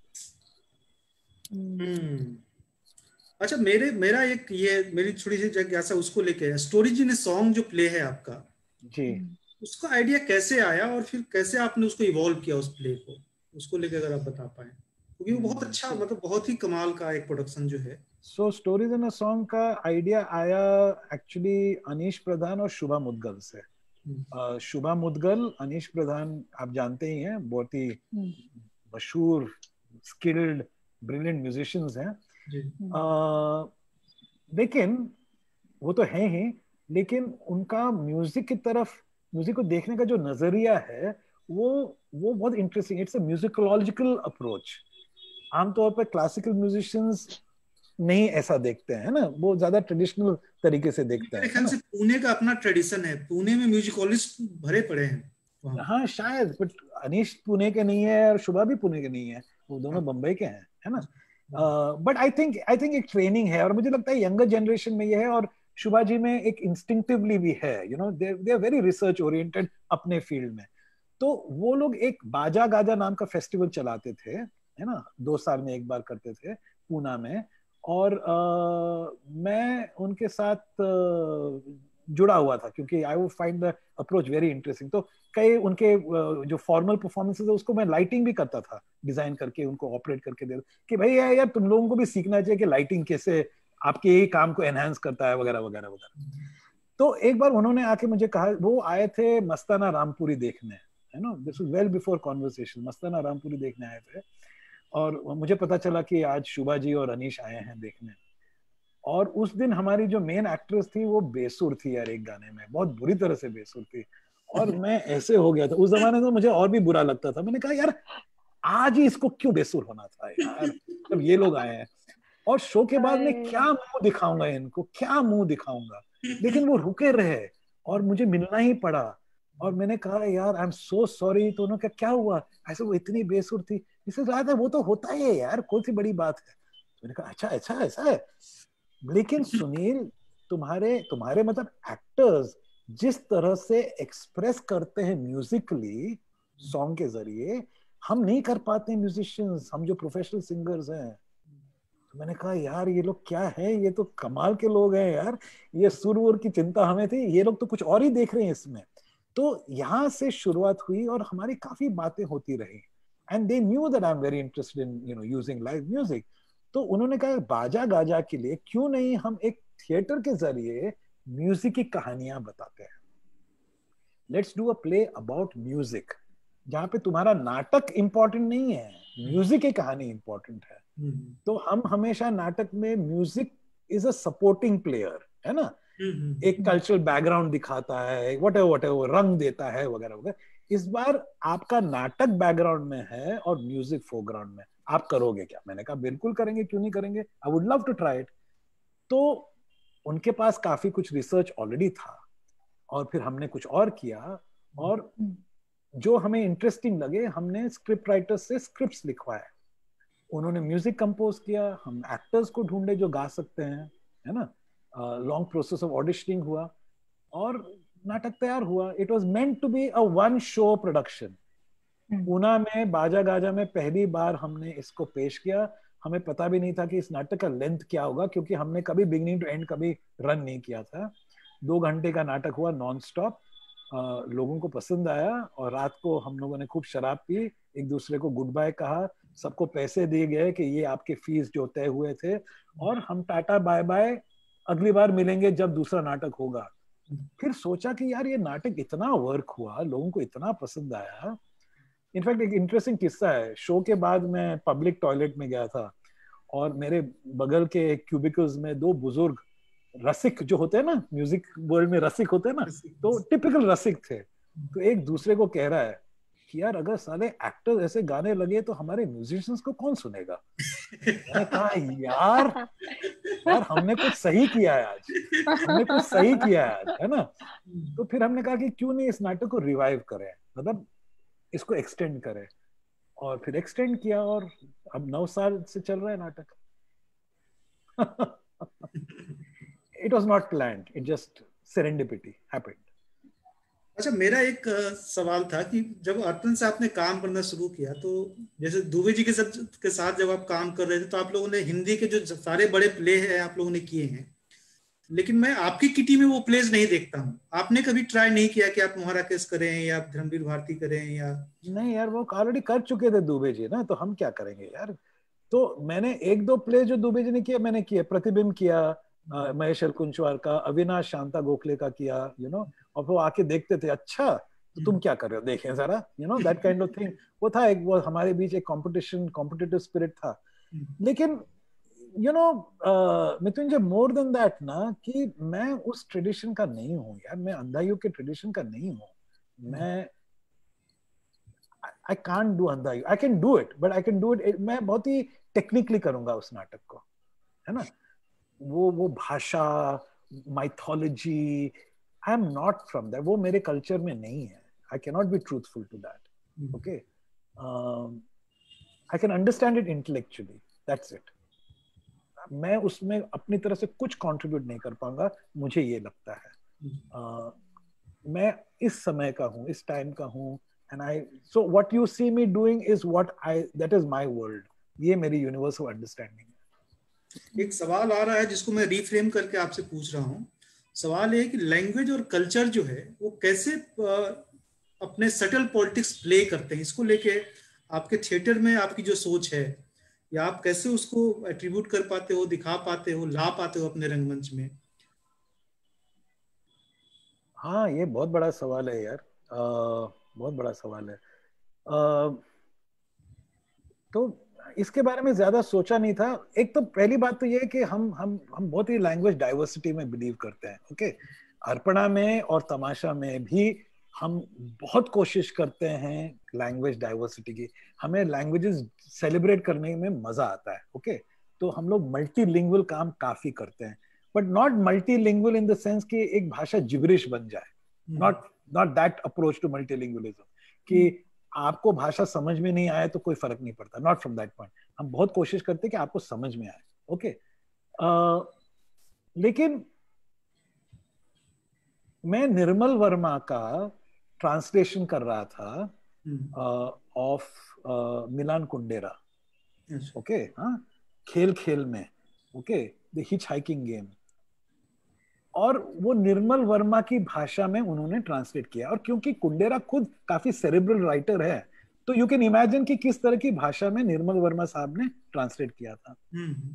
और हम खेल रहे हैं, मुश्किल भाषा है, बट सेरेब्रल राइटिंग है तो वैसे भी मुश्किल, यू नो दैट डिलेमा जो होता है ना।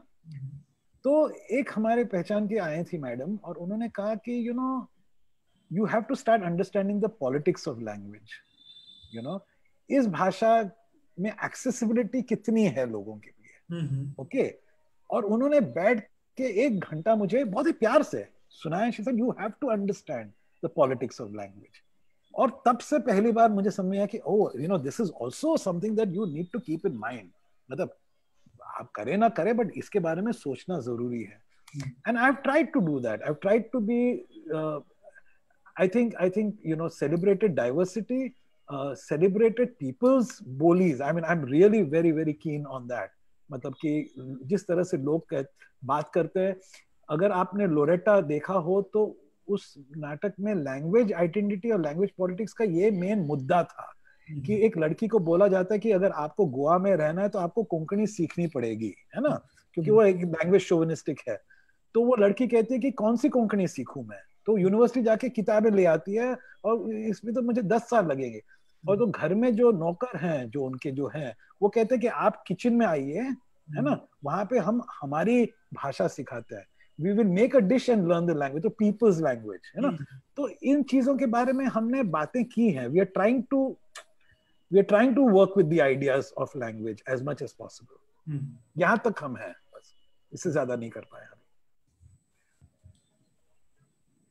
I don't know if it has answered your question, Mrityunjay, but this is...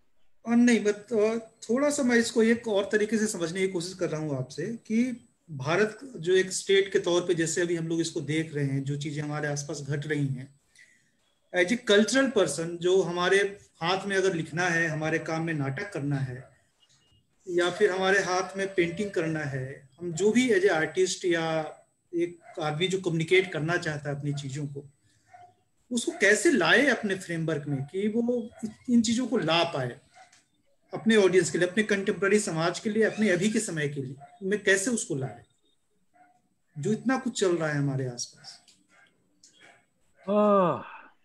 I think Sharmishtha ने तो ये देखा है, आपको शायद वर्ड्स हैव बीन अटर्ड के बारे में थोड़ा सा शायद वर्ड्स हैव बीन अटर्ड, ये एक तमाशा थिएटर के लिए मैंने शो किया है जो डिसेंट को लेके, it's an exploration of the idea of decent, okay, प्रतिरोध, and looking at dissent through time, through different cultures, okay, or dissent literature, whether it is poetry, satire, theater, songs, इसको लेके एक argument का, एक narrative idea का एक narrative create किया है। 2 घंटे का शो है जहाँ पे हम सिर्फ पढ़ते हैं, थोड़ा सा परफॉर्म करते हैं, बात करते हैं। It's a sharing, I don't even call it a performance, it's a sharing.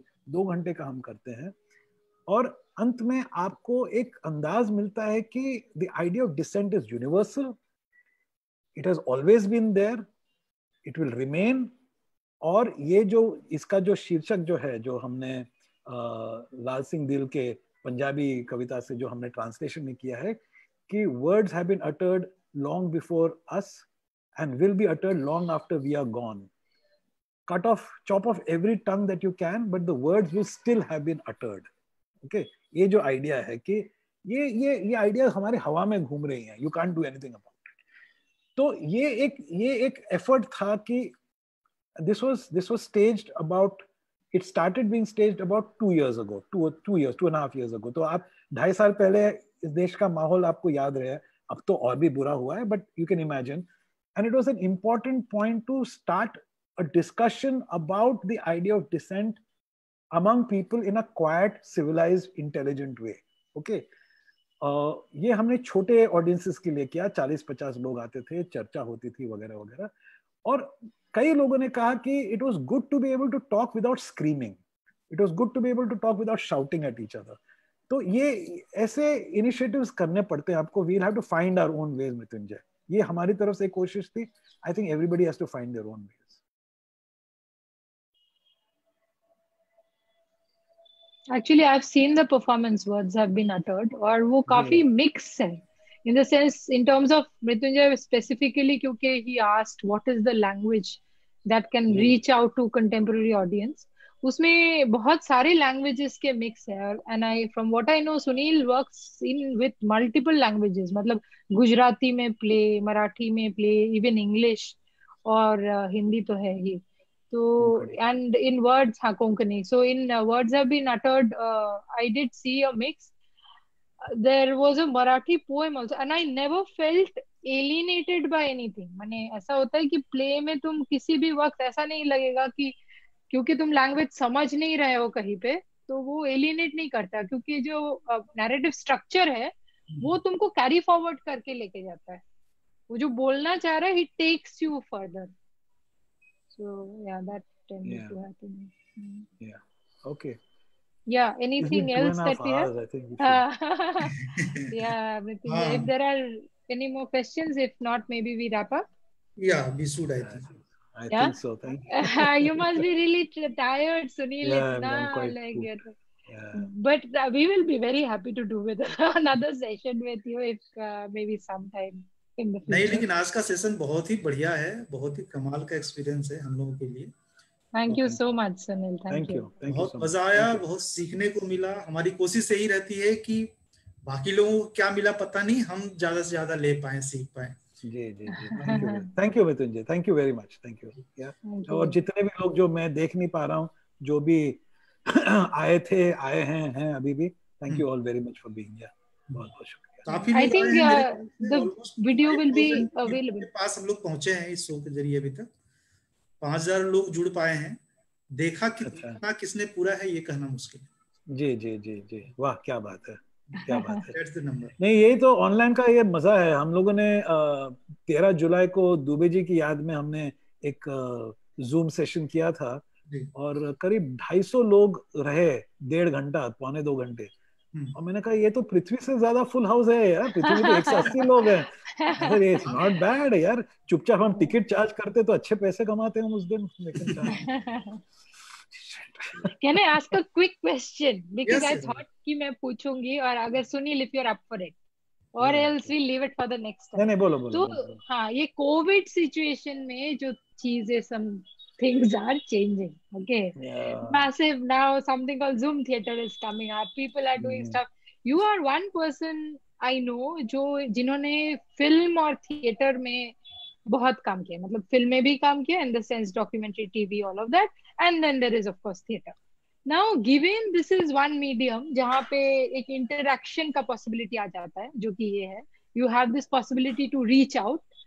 Sure. What do you think? What is this place? What is this new thing, monster that's coming up called Zoom theater? Any views on that? नहीं, monster any thoughts on that? देखो one has gone through the typical thing कि शुरुआत में shock था, okay, denial था कि कुछ नहीं होगा, ये क्या है, ये तो अब 2 महीने में सब ठीक हो जाएगा, है ना। Then why theatre is been, why मी, है ना। फिर मेरा मॉर्निंग भी हो गया, एक 1 month ऑफ मॉर्निंग, कि थिएटर खत्म हो गया, हमारी जो जिंदगी जानते थे वो खत्म हो गई, वो I been through all that, okay, ये हो गया। नाउ द क्वेश्चन इज कि आगे क्या, क्योंकि अभी तक हम जिंदा हैं और आगे भविष्य है, तो क्या करना है। So I have been studying. I think just going blindly and doing Zoom theater, a lot of people are doing it. That's fine. That's not the way I would do it. I've just been trying to read कि इतने सालों में लोगों ने digital world में क्या काम किया है, and my understanding is कि क्योंकि रियल वर्ल्ड था और रियल वर्ल्ड के कॉन्टेक्स्ट में डिजिटल कर रहे थे, तो digital was very very experimental and very difficult for us to understand, because it needed to be different from live, correct? It needed to be different. Now that is gone. Live is not there. So now the digital world is not so scarily arty. And we can tell our stories.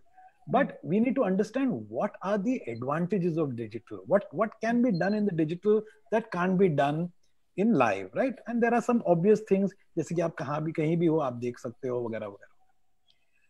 So many things are there. Now I feel that this is a medium that allows for, is not very good for broadcasting things. TV does it better, है ना, TV does it much better. So it's foolish to do a performance online like this. और हमारे पास वो resources नहीं है कि 6 camera से छक शूट करेंगे नेशनल थिएटर की तरह, वो तो हमारे पास हम सोच भी नहीं सकते, है ना. What I tried to do with the Remembering Dubey thing is a direction that I'm trying to push. What we did was we took an idea. First of all, there was an idea कि सत्यदेव दुबे, इस दिन उनका birthday था, और जो भी दुबे से जुड़े हुए हैं physically, meaning emotionally, through work etcetera, उनके लिए एक कॉमन आइडिया है. Okay, point 1. पॉइंट नंबर 2, कि दुबे के थिएटर को लेके लोगों को आदर है, so let's begin his theatre. So the people who worked with him, okay, let's pull that together. So I got 13 actresses to perform short 3-minute excerpts from women characters from Dubey's plays, because Dubey's female characters were always very strong. Okay, so immediately when you have actresses and an all-woman thing, there is a context to it, there is a focus to it. Then we said कि यार इसमें आप थोड़े से memories की भी बात करो. I will provide context to each of the pieces, etc., etc. And we make it more than just performance. It becomes an experience, okay, around an idea, an exploration of an idea. And I think that worked really well. People felt that it was as good as being live.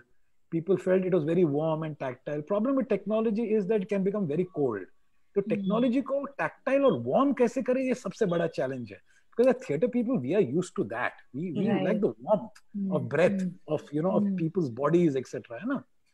So these are the experiments, and I am going to push in that direction. Can I combine performance, ideas, context, memory, storytelling into an experience of an hour and a half, yeah, where you can participate even purely as a viewer, yeah. Will that work as an idea? And that's what I'm trying to do. By the middle or the third week of August, I will do my first such serious thing on Zoom, and we will charge money for it. Fantastic. I think we look forward to it. This is like a different language. Once again, a different field moving on. Yeah, Thank you. yeah. Thank you so much. We'll Okay. look forward to it. Yeah. All right. Thank you, Sunil. On Thank that you. note, Thank I you. think we end the session. Thank you, Yeah. Sharmishta, for being Yeah. so patient and listening to me. शहर की तरफ से, हमारे समूह की तरफ से आप लोगों को फॉर्मली मैं बहुत बहुत आभार प्रकट करता हूँ कि आपने अपना कीमती समय जो है हमारे लिए और हमारे ऑडियंस के लिए निकाला, इतनी लंबी बातचीत की. तो बहुत बहुत आभार आपका सुनील और Thank you. Thank you, Mrityunjay. Thank you, उम्मीद है कि हम फिर जल्दी let's stay in touch यार. बातें करेंगे, काफी common चीजें हैं, हमारे interest common है. Let's meet and talk, if not in real life, at least over phone, Zoom, whatever, बात करते हैं, है ना?